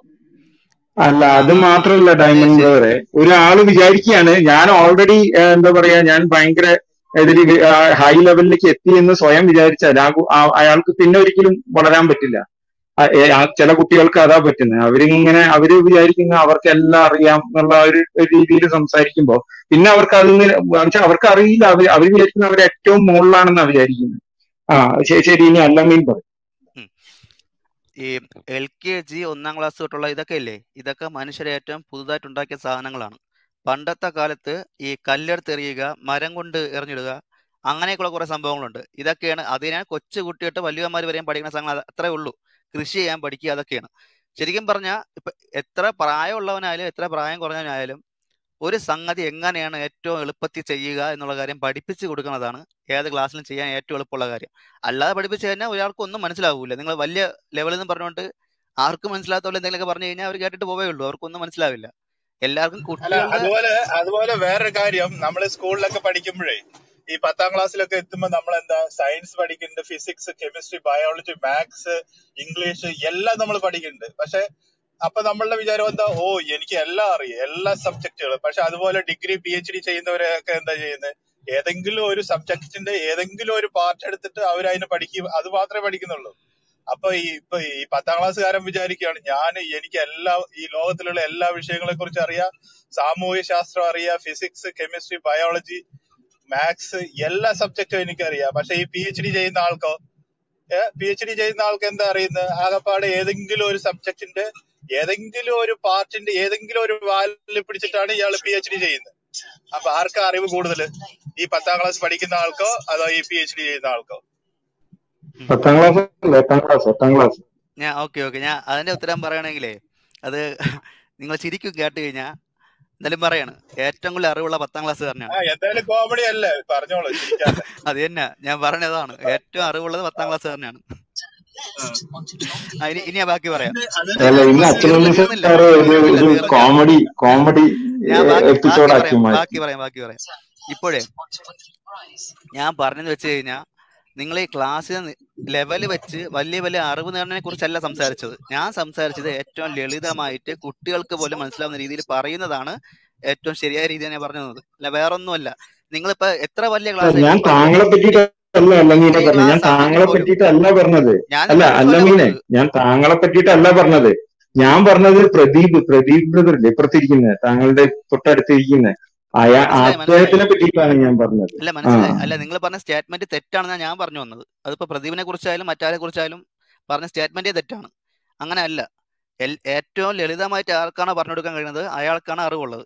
അല്ലാതെ അതിനിപ്പോ ലെവലൊന്നും നോക്കേണ്ട ആവശ്യമില്ല. ഇപ്പം പ്രീ ഡിഗ്രി ആയാലും അല്ല ഇനിയിപ്പോ വലിയ ഡിഗ്രി ക്ലാസ് ആയാലും ശരി, ഏത് ക്ലാസ് ആയാലും ഏറ്റവും ലളിതമായിട്ട് മനസ്സിലാവുന്ന രീതി പറഞ്ഞു കൊടുക്കാൻ പറ്റിക്കഴിഞ്ഞാൽ അതാണ് ഏറ്റവും നല്ല രീതി. അതിലിങ്ങനെ ക്ലാസ് അല്ലമീൻ ഞാനും അത് തന്നെയാണ് പറഞ്ഞത്. അതായത് ഈ പ്രദീപ് ബ്രദറിന് ഇവിടെ പറ്റിയിട്ടുള്ള ഏറ്റവും വലിയ മിസ്റ്റേക്ക് എന്താണെന്ന് വെച്ചാല്, ഒരു LKG കുട്ടീനോട് ആ LKG കുട്ടിയുടെ ലെവലിൽ ഇരുന്ന് പറഞ്ഞു കൊടുക്കണം. അല്ലാതെ PhDക്കുള്ള കാര്യങ്ങൾ മുഴുവൻ LKG കുട്ടിയുടെ വായിലേക്ക് മൈൻഡിലേക്ക് തള്ളി കൊടുത്തു കഴിഞ്ഞാല് ആ കുട്ടിക്ക് ഒന്നും മനസ്സിലാവില്ല. അതാണ് ഈ പ്രദീപ് ബ്രദറിന് പറ്റിയിട്ടുള്ള ഫോൾട്ട് അതാണെന്നാണ് ഞാൻ പറഞ്ഞത്. ദൈവം എന്താ ചെയ്തതെന്ന് വെച്ചാൽ ദൈവം എന്താ ചെയ്തതെന്ന് വെച്ചാല്, നമ്മുടെ മനുഷ്യന്മാർക്ക് ഈ പറഞ്ഞ പോലെ ഈ LKG കുട്ടികളായ നമ്മളെ പോലെയുള്ള മനുഷ്യന്മാർക്ക് വേണ്ടി ഒരു മനുഷ്യനായിട്ട് ഇറങ്ങി വന്ന് നമ്മളോട് കമ്മ്യൂണിക്കേറ്റ് ചെയ്തു എന്നാണ് ഞാൻ പറഞ്ഞത്. അല്ല, ഇതിലെ LKG കുട്ടികളും ഓക്കെ അത് പോട്ട്, ഇങ്ങനെ സംസാര സമയങ്ങളെയല്ല. ഞാൻ ചോദിച്ചതിനെ ഒന്ന് പറയാൻ പറ്റുമോ? അതായത് ഇപ്പോൾ മറ്റുള്ളവരുടെ ഒരു ശൃംഖലയാണ് ഈ പറയുന്ന DNA എന്ന് പറഞ്ഞാൽ, അത് ഒരു പ്രത്യേക ഒരു സമയത്ത് ഉണ്ടായിക്കൊണ്ട് പറയുന്ന കഴിഞ്ഞ സാധനമല്ല. അങ്ങനെ ഇരിക്കെ ഒരു പ്രത്യേക നിമിഷം കൊണ്ടുവന്നു എന്ന് പറഞ്ഞു കഴിഞ്ഞാൽ ആ ദൈവം എന്ന് പറഞ്ഞാൽ പിന്നെ മനുഷ്യനായിരിക്കും. അതായത് നിലവിലുള്ള ദൈവം ഇല്ലേ, ആ ദൈവം ഒരു മനുഷ്യനായിരിക്കും. അപ്പൊ ഈ നേരത്തെ ഇവിടെ ഞാനിതിൽ വലിയ എക്സ്പെർട്ട് ഒന്നല്ല, പക്ഷെ ഇവിടെ നേരത്തെ ഇവിടെ താങ്കൾ പറയുന്ന കേട്ട് ഈ സൂപ്പിൽ ഇത് ഉണ്ടാവുന്നതും ഇതേപോലെ തന്നെ പെട്ടെന്ന് ഒരു മിനിറ്റിൽ ഉണ്ടായതല്ലേ, ഒരു ടീമിൽ ഉണ്ടെങ്കിൽ അത് ഉണ്ടാവുന്ന താങ്കൾ ഇവിടെ ഒരു സ്റ്റേറ്റ്മെന്റ് നടത്തിയല്ലോ. കേട്ടില്ല, ഒന്നും കൂടെ. താങ്കള് നേരത്തെ ഇവിടെ ഒരു സ്റ്റേറ്റ്മെന്റ് നടത്തി, ഒരു സൂപ്പും അല്ലെങ്കിൽ കലക്കവെള്ളവും ഇടിമിന്നലും ഉണ്ടെങ്കിൽ അത് ഉണ്ടാകാം എന്നുള്ള ഒരു സ്റ്റേറ്റ്മെന്റ് താങ്കൾ ഇവിടെ കുറച്ച് മുന്നേ നടത്തി. അപ്പൊ ആ പറയുന്നതിന് ഇപ്പൊ താങ്കള് എന്താ പറയാ, അതിന് നേർ വിപരീതമായിട്ടാണ് ഇപ്പൊ പറയുന്നത്. ഞാൻ അങ്ങനെ പറയട്ടേ ഇല്ലല്ലോ. ഇടിമിന്നലേറ്റ ഉണ്ട് പറഞ്ഞിട്ടുണ്ട്. ഇത് തുടക്കം തൊട്ട് താങ്കൾ സംസാരിക്കുന്നത് കേട്ടോ. അതെ എടുത്ത് കേട്ടു. താങ്കൾ പറഞ്ഞത് ഒരു ഇടിമിന്നലും ഒരു കലക്കവെള്ളവും ഉണ്ടെങ്കിൽ അങ്ങനെ 6 ഉണ്ടാകാന്ന് താങ്കൾ ഇവിടെ ഒരു സ്റ്റേറ്റ്മെന്റ് നടത്തിയിരുന്നു. താങ്കൾ മറന്നുപോയതായിരിക്കും, കാരണം കുറെ പറഞ്ഞതല്ലേ. അപ്പൊ അതിന്റെ ഇടയ്ക്ക് ഇപ്പൊ പറഞ്ഞതല്ല, താങ്കൾ പലപ്പോഴും മുന്നേ പറഞ്ഞിട്ടുണ്ടാവുക. അത് പോട്ടെ, താങ്കൾ പറയും. അങ്ങനെയല്ല, താങ്കൾ ഇതിന്റെ ഇടയ്ക്ക് ഇവിടെ ആരോ ഒരു ചോദ്യം ചോദിച്ചപ്പോ, എന്തോ ഇതിനെ സംബന്ധിച്ച് ഒരു ചോദ്യം ചോദിച്ചപ്പോ പറഞ്ഞിട്ടുണ്ട്. അത് പോട്ടെ. ഇനി അത് താങ്കൾ ഇവിടെ പറഞ്ഞത് ഞങ്ങള് പലരും കേട്ടിട്ടുള്ളതാണ്. രാജാ ബ്രദറെ, അത് ഞാനായിരുന്നു ചോദിച്ചത്.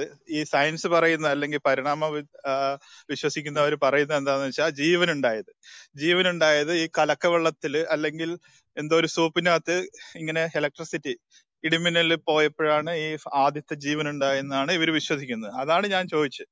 അത് നിങ്ങൾ വിശ്വസിക്കുന്നുണ്ടോന്നാണ് ഞാൻ. അപ്പൊ ഇദ്ദേഹം പറഞ്ഞ ഉത്തരം ഇതാണ്: കലക്കവെള്ളവും ഇടിമിന്നലും ഉണ്ടെങ്കിൽ ജീവൻ ഉണ്ടാകാം, അല്ലെങ്കിൽ 6 ഉണ്ടാകാം എന്നാണ് താങ്കൾ പറഞ്ഞത്. അങ്ങനെയാ പറഞ്ഞത്. ആയിക്കോട്ടെ, കണ്ടിന്യൂ ചെയ്തോ. നിങ്ങൾ അങ്ങനെ വിചാരിക്കും, ഞാൻ അങ്ങനെയൊന്നും പറഞ്ഞിട്ടില്ല. ഞാൻ ആകെപ്പാടെ DNA കുറിച്ച് ചോദിച്ച സമയത്ത് DNA അല്ല, ആദ്യം RNA ഉണ്ടായെന്ന് മാത്രമേ ഞാൻ പറഞ്ഞിട്ടുള്ളൂ. ആയിക്കോട്ടെ, താങ്കൾ ഞങ്ങൾ കേട്ടതാണ്. ഇനി താങ്കൾ കണ്ടിന്യൂ ചെയ്തു.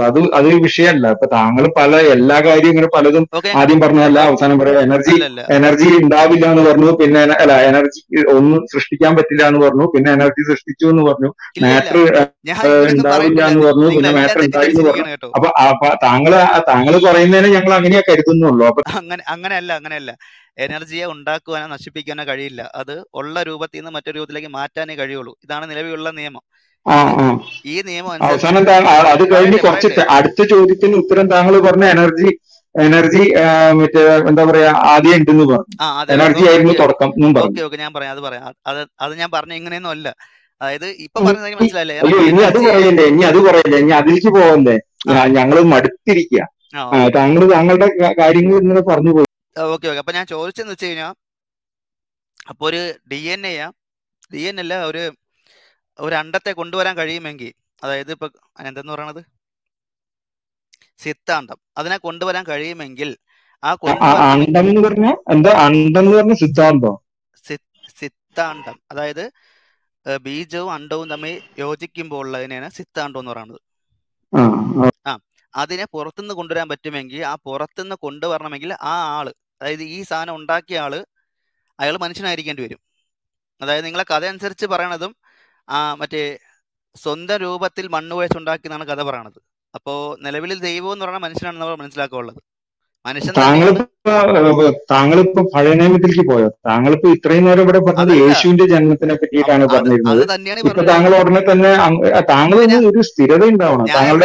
താങ്കളിപ്പോ എനിക്ക് മനസ്സിലാക്കിയെടുത്തോളം പ്രത്യേകിച്ച് സ്ഥിരതയൊന്നുമില്ല. കാരണം ഇപ്പൊ പറയുന്ന, ഒരു മിനിറ്റ്, താങ്കൾ ഇപ്പൊ പറയുന്നത് മാറ്റി നേരെ ഓപ്പോസിറ്റ് കാര്യം തൊട്ടടുത്ത മിനിറ്റിൽ തന്നെ പറയും. ഇപ്പൊ ഇത്രയും നേരം താങ്കൾ ഇവിടെ പറഞ്ഞത് യേശുവിന്റെ അത്ഭുതകരമായിട്ടുള്ള ജന്മത്തിനെ പറ്റിയിട്ടാണ്.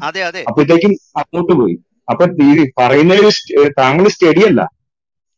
കഴിഞ്ഞു രാജ, ഞാൻ പറഞ്ഞതിൽ ഒരു വ്യത്യാസമില്ല. ഞാൻ അത് തന്നെയാണ് ഇപ്പോഴും പറയുന്നത്. ഞാൻ യേശുവിന്റെ ജനനത്തെ കുറിച്ച് സംസാരിച്ചുകൊണ്ടിരിക്കുന്നത്. അപ്പോൾ ആദ്യത്തെ മനുഷ്യല്ല, ദൈവം മനുഷ്യനാണെന്നാണ് ആദ്യമേ തന്നെ പറയുന്നത്. അതായത് ആദമിനെ സ്വന്തം രൂപത്തിലും അത് തന്നെ ഞാൻ ഇപ്പോൾ ഓർക്കുന്നില്ല കഥകളൊന്നും. അപ്പൊ അങ്ങനെ ഉണ്ടാക്കി എന്നാണ് പറയുന്നത്. അപ്പോൾ അങ്ങനെയാണെങ്കിൽ ആദ്യമേ ഈ ദൈവം മനുഷ്യനാണെന്നാണ് പറഞ്ഞു പറഞ്ഞത്. രണ്ടാമത്, യേശു മനുഷ്യനാണെങ്കിൽ ആ യേശുവിനെ ഉണ്ടാക്കിയ ഈ അണ്ടവും മറ്റു കാര്യങ്ങളെല്ലാം ഒരു മനുഷ്യനെ തന്നെ ഉണ്ടാക്കിയെങ്കിലേ സാധിക്കുകയുള്ളൂ. അങ്ങനെയാണെങ്കിൽ മനുഷ്യനായ യേശു ഉണ്ടാവുള്ളൂ, അല്ലെങ്കിൽ മനുഷ്യനല്ലാത്തൊരു യേശുവെ ജനിക്കാൻ പറ്റുള്ളൂ. ദൈവം ഏത്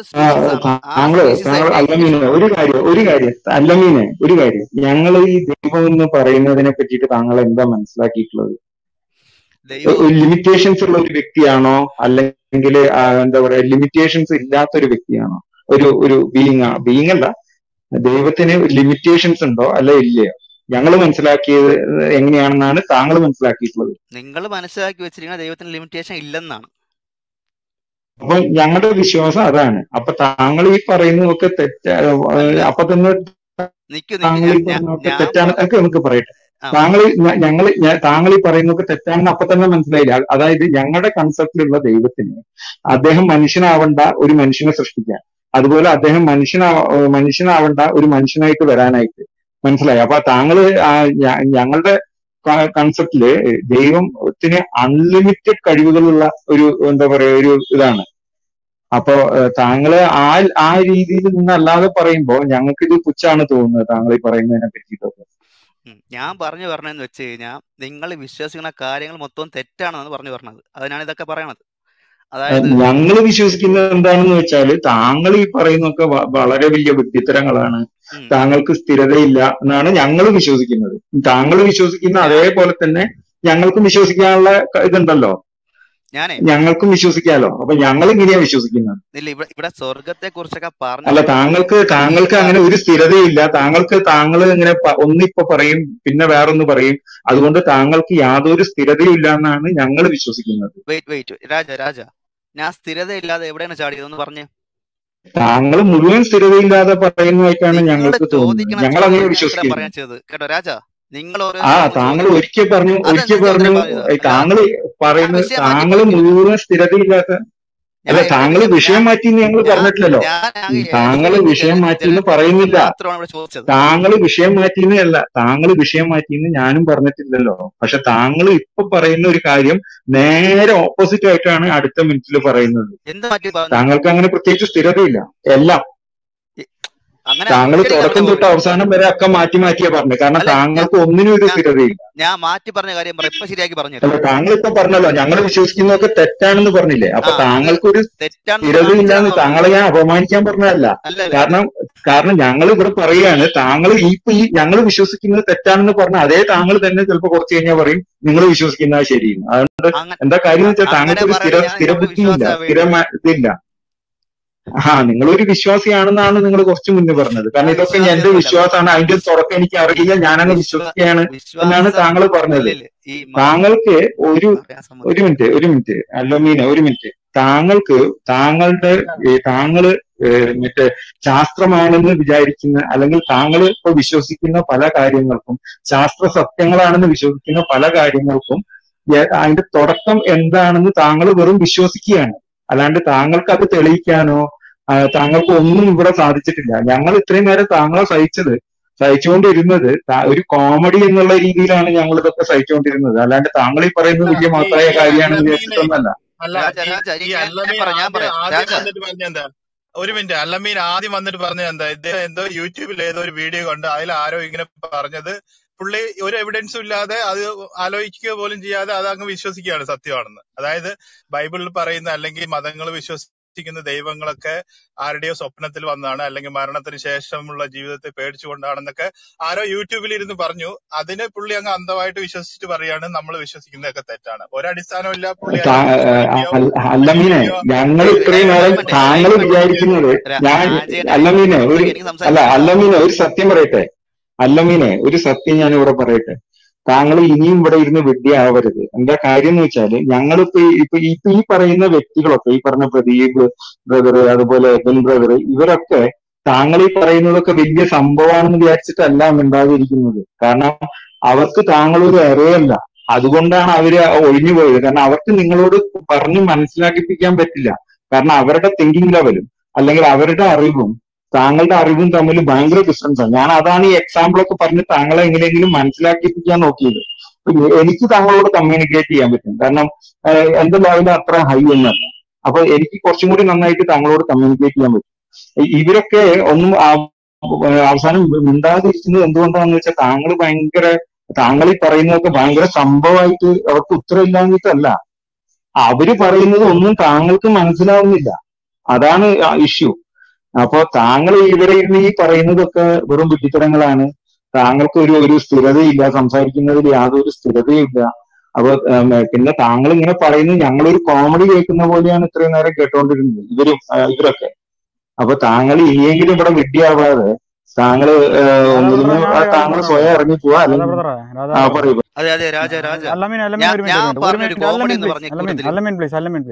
ഇവിടുത്തെ വിഷയം എത്ര നേരം, ഇവിടുത്തെ ടൈറ്റിൽ ഒന്നാമതെ വേറെ, എന്നിട്ട് നിങ്ങൾ വന്നിട്ട് ഞങ്ങൾ എത്ര നേരം കാത്തു നിറയാം. ഞാനിത് ഇപ്പൊ തീരും എന്ന് വിചാരിച്ചിരിക്കുകയായിരുന്നു. എത്ര നേരം എടുത്തെന്നറിയാവോ? നിങ്ങളൊരു കാര്യം ചെയ്യും, ഞങ്ങൾ ഇതുപോലത്തെ റൂമുകളൊക്കെ ഉണ്ട്, നിങ്ങൾ അന്നേരം വന്ന് സംസാരിക്കുക. ഇപ്പൊ നിങ്ങൾ പറഞ്ഞപ്പോ തന്നെ നോക്കിക്കുക, 5 മണിക്ക് ഈ റൂം നിർത്തേണ്ടതാ. നിങ്ങൾ പറഞ്ഞപ്പോ എത്ര നേരം ഈ വിഷയം വിട്ടു. ഈ വിഷയത്തിൽ നിന്നല്ല സംസാരിക്കുന്നത്. ഈ വിഷയം ഇനിയെങ്കിലും ഞങ്ങൾ ചർച്ച ചെയ്തോട്ടെ. സ്വർഗത്തെ കുറിച്ച് സംസാരിക്കാൻ തന്നെയാണ് വന്നത്. കേൾക്കുന്നുണ്ടോ? താങ്കൾ സീരിയസ് ആയിട്ടാണ്. അവിടെ നിൽക്ക്. താങ്കൾ പറയുമ്പോ താങ്കൾക്ക് തോന്നുന്നത് കോമഡി അല്ല, താങ്കൾ ഭയങ്കര സീരിയസ് ആയിട്ട് താങ്കൾ ഭയങ്കര സംഭവം രീതിയിലാണ് താങ്കൾ ഈ പറയുന്നതൊക്കെ. പക്ഷെ ഞങ്ങൾ കുറെ മണിക്കൂറുകളായി ഞങ്ങൾ മിണ്ടാതിരുന്നതൊക്കെ കേൾക്കുന്നു. അപ്പൊ കേൾക്കുന്ന ഞങ്ങൾക്ക് മനസ്സിലാവുമല്ലോ എന്താണ് കോമഡി, എന്താണ് ഞങ്ങൾക്ക് എടുക്കാനുള്ള, ഞങ്ങൾക്ക് അതിന് ഗുണം കിട്ടുന്നത് എന്താണ് കോമഡി ആയിട്ട് തള്ളിക്കളയേണ്ടതെന്നൊക്കെ ഞങ്ങൾക്ക് മനസ്സിലാവും. അപ്പൊ താങ്കൾ ഇനിയും ഇവിടെ ഇരുന്നിട്ട് ഈ കോമഡി പറയാതെ എത്ര ആൾക്കാരങ്ങോട്ട് വല്ലാണ്ട് കുറഞ്ഞു. കാരണം അവർക്കൊക്കെ കോമഡി നമുക്ക് കേൾക്കാം, ഒരു അരമണിക്കൂറൊക്കെ കോമഡി കേൾക്കുക, അത് നല്ലതാണ്. കാരണം നമ്മൾ ചിരിക്കുന്നതും ഒക്കെ നമുക്ക് അതുകൊണ്ട് ഒരുപാട് ബെനിഫിറ്റ്സ് ഉണ്ട്. പക്ഷെ ഈ കോമഡി മാത്രമായിട്ട് ഇങ്ങനെ മണിക്കൂറുകളോളം കോമഡി പറയുമ്പോൾ ഞങ്ങൾക്ക് കേൾക്കുന്നവർക്കൊക്കെ ബോറടിക്കും. അപ്പൊ അതുകൊണ്ട് ഒന്നില്ലെങ്കിൽ താങ്കൾ സ്വയം ഒന്ന് പോവുക, അല്ലെങ്കിൽ താങ്കൾ കുറച്ചു നേരം ഇനി മിണ്ടാതിരുന്നിട്ട് വേറെ ആൾക്കാർ സംസാരിക്കുക. കാരണം ഈ കോമഡി കേൾക്കുന്നതിന് ഒരു പരിധിയുണ്ട്. കോമഡി ഷോ താങ്കൾ എത്ര നേരം ഇരുന്ന് കാണും? ഒരു അരമണിക്കൂർ അല്ലെങ്കിൽ ഒരു 3/4 മണിക്കൂർ. നിർത്തു. ഞാൻ ഇവിടെ തുടങ്ങി വെച്ച കാര്യം സ്വർഗത്തെ കുറിച്ച് സംസാരിക്കാൻ തന്നെയാണ്. അവിടെയാണ് ഈ പറയണ ആത്മാവിനെ കുറിച്ചൊക്കെ ചോദ്യം. ഇനി താങ്കൾ അത് സംസാരിക്കണമെന്നില്ല. ഇപ്പൊ താങ്കൾക്ക് ഇത് സംസാരിക്കാനായിട്ട് ഞങ്ങൾ ഏകദേശം 3 മണിക്കൂറോളം സമയം തന്നിട്ടുണ്ട്. എനിക്ക് താങ്കൾ അവിടെ അധികം സംസാരിക്കേണ്ട. താങ്കൾ ഇല്ല, സമ്മതിക്കില്ല. കാരണം താങ്കൾ 3 മണിക്കൂറോളം ഇവിടെ ഇരുന്ന് സംസാരിച്ചു. അല്ലമീന് ഞാൻ ടൈറ്റിൽ വ്യക്തമാക്കി തരാം സുഹൃത്തെ. ഇവിടെ യേശുവിന്റെ പാത സ്വർഗത്തിലേക്ക്, മുഹമ്മദിന്റെ പാത സ്വർഗത്തിലേക്ക് എന്ന് പറയുമ്പോൾ ഇത് സ്വർഗീയ കാഴ്ചപ്പാടുള്ളവർക്കുള്ള ചർച്ചയാണ്. താങ്കളെ സംബന്ധിച്ച് താങ്കൾക്ക് സ്വർഗീയ കാഴ്ചപ്പാടില്ല. അപ്പൊ അങ്ങനെ താങ്കളൊരു കാര്യം ചെയ്യും, ഈ വിഷയങ്ങൾ ചർച്ച ചെയ്യുന്നിടത്തൊന്ന് സംസാരിക്കും. ഇങ്ങനത്തെ വിഷയങ്ങൾ ചർച്ച ചെയ്യുന്നിടത്തോ, അല്ലാതെ അങ്ങനത്തെ ഒരു വിഷയം അല്ലാതിരിക്കെ താങ്കൾ ഇവിടെ വന്നിട്ട് മനഃപൂർവ്വം വിഷയം ഡിബേറ്റ് ചെയ്യും. ഇപ്പൊ താങ്കൾ കാരണം എത്ര മണിക്കൂർ വേസ്റ്റ് ആയി ഞങ്ങൾക്ക്. ഇനിയെങ്കിലും താങ്കൾ ശ്രദ്ധിക്കുക. താങ്കളെ ഒരു കാര്യം ചെയ്യും, ഇവിടെ ഹോളോഗ്രാഫ് എവല്യൂഷൻ എന്ന് പറഞ്ഞൊരു ചാനലുണ്ട്, അങ്ങോട്ട് വാ. അല്ലെങ്കിൽ ഗ്രേസൽ ഉണ്ട് ഇവിടെ. ഇങ്ങനത്തെ ഞാൻ ഇല്ല നിക്ക് ഇങ്ങനത്തെ ഏത്തിയസ്റ്റ് ചാനലുകൾക്ക് അല്ലെങ്കിൽ ഗ്രൂപ്പുകൾക്ക് എതിരെ നടക്കണം. താങ്കൾ അവിടെ വന്ന് സംസാരിക്കേ. അവിടെ സയൻസ് പഠിച്ച ആൾക്കാരുണ്ട്. താങ്കൾ എന്താ മനസ്സിലാക്കിയ ഈ ക്രിസ്ത്യൻസ് എല്ലാം ഈ സയൻസിനെതിരെ അങ്ങ് വാദിച്ച് നടക്കാമെന്നോ? ഈ സയൻസ് പഠിക്കുന്ന ആൾക്കാരുണ്ട്. ലോകത്തെ ഭൂരിഭാഗം സയന്റിസ്റ്റുകളുടെ എണ്ണം എടുത്ത് നോക്ക് സുഹൃത്തുക്കളെ. ഞങ്ങളൊക്കെ സയൻസ് പഠിക്കുന്ന ആൾക്കാർ തന്നെയാ. അല്ല ഇദ്ദേഹം അവിടെ പോയിട്ട് എന്തിനാ അവരുടെ സമയം കളയുന്നത്? ഇദ്ദേഹം എന്തിനാണ് അവിടെ പോയിട്ട് അവരുടെ സമയം കളയുന്നത്? താങ്കൾ അങ്ങനെയുള്ള ഉപദേശങ്ങളൊന്നും ഇദ്ദേഹത്തിന് കൊടുത്തേക്കല്ലേ. ഇദ്ദേഹം അവിടെയും പോയിട്ട് ഇതുപോലെ ഇങ്ങനെ കോമഡി ഷോ പറയും. ഇവരുടെ തലതൊട്ടപ്പന്മാരെ ഡിബേറ്റ് വിളിച്ചിട്ട് അവര് വന്നിട്ടില്ല. പിന്നെയാണ് എന്ത് വെല്ലുവിളിച്ചവന്മാരൊക്കെ പറഞ്ഞു വിളിച്ചിട്ട് എനിക്ക് തല തപ്പാറൊന്നുമില്ല. ഞാൻ തന്നെയാണ് എന്റെ മെയിൻ. അല്ലമേനെ എടേ പോടേന്നൊന്നും വേണ്ട. ഇത് നിർത്താനം പറഞ്ഞാണ്. ഹലോ ബെറോസ, ഒരു മിനിറ്റ് ഞാൻ ഒന്ന് പറഞ്ഞോട്ടെ കാര്യം. അല്ലമേൻ ഞാനൊന്ന് പറയാം. ഞാൻ ഒരു 1.5 മണിക്കൂറായിട്ട് ഇവിടെ ഉണ്ടായിരുന്നില്ല. ഇതുവരെയും ചർച്ച കഴിഞ്ഞില്ലല്ലോ. ഇവിടെ അല്ലമീനെ സംബന്ധിച്ച് ഞാൻ മുമ്പേ പറഞ്ഞതിനാണ് വിഷയം എന്ന് പറഞ്ഞാൽ മുഹമ്മദിൻ്റെ കാര്യം ആകെ നാണം കെട്ട വിഷയമായതോടെ മുഹമ്മദിനെ വിട്ടു. എന്നിട്ട് നേരെ എന്തോ നിരീശ്വര മതക്കാരുടെ അടുത്ത് പോയാൽ സ്റ്റാൻഡേർഡ് ആകും എന്ന് ചിന്തിച്ച് അങ്ങോട്ട് മാറി. ഇത് മുഹമ്മദിനെക്കുറിച്ചും ഒന്നും അറിയത്തില്ല, ഇവിടെ വന്ന നിരീശ്വര മതത്തെക്കുറിച്ചും ഒന്നും അറിയത്തില്ല. ഇത് പരിണാമവാദം ഒന്ന് തെളിയിക്കാൻ പറഞ്ഞപ്പം താങ്കൾ ഇതുവരെ ഞാൻ പോയ സമയത്തും തെളിയിച്ചില്ല. രാജഭദ്രൻ അദ്ദേഹം പരിണാമവാദം എന്തെങ്കിലും തെളിയിച്ചായിരുന്നോ? പരിണാമവാദമൊക്കെ ഓടി ഇവിടുന്നു. പരിണാമവാദമൊക്കെ ഇത് കേട്ട് ഇതിന്റെ റിപ്ലൈ ഇരുന്ന് കേട്ടാൽ മതി. നിങ്ങൾക്ക് 1 മണിക്കൂർ ഇല്ലെന്നല്ലേ പറഞ്ഞത്? 1 മണിക്കൂർ നിങ്ങൾ ഇരുന്ന് കേട്ടാൽ മതി, നിങ്ങൾക്ക് മനസ്സിലാവും പരിണാമം പറഞ്ഞോ ഇല്ലെന്നുള്ളതിനെ കുറിച്ച്. അതുപോലെ പ്രദീപ് സാറിന് ഞാൻ പറഞ്ഞ കാര്യം കുറച്ചൊക്കെ മനസ്സിലായി. ഒരു കാര്യം ചെയ്തോ നിങ്ങൾ ഇവിടെ താഴെ ഒരു 190 പേരുണ്ട്. നിങ്ങളുടെ പരിണാമവാദം ഒന്ന് തെളിയിച്ചു ഒന്ന് അവർ 5 മിനിറ്റ് സംസാരിക്കും.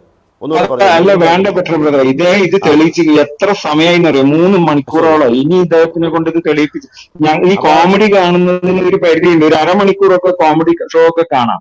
അത് കഴിഞ്ഞിട്ട് പിന്നെ ഈ കോമഡി ഷോ കാണാൻ ഞങ്ങളെ കൊണ്ട് എന്താ പറയാ ആ ഒരു ഞങ്ങളെ കൊണ്ട് ചെയ്യിപ്പിക്കരുത്.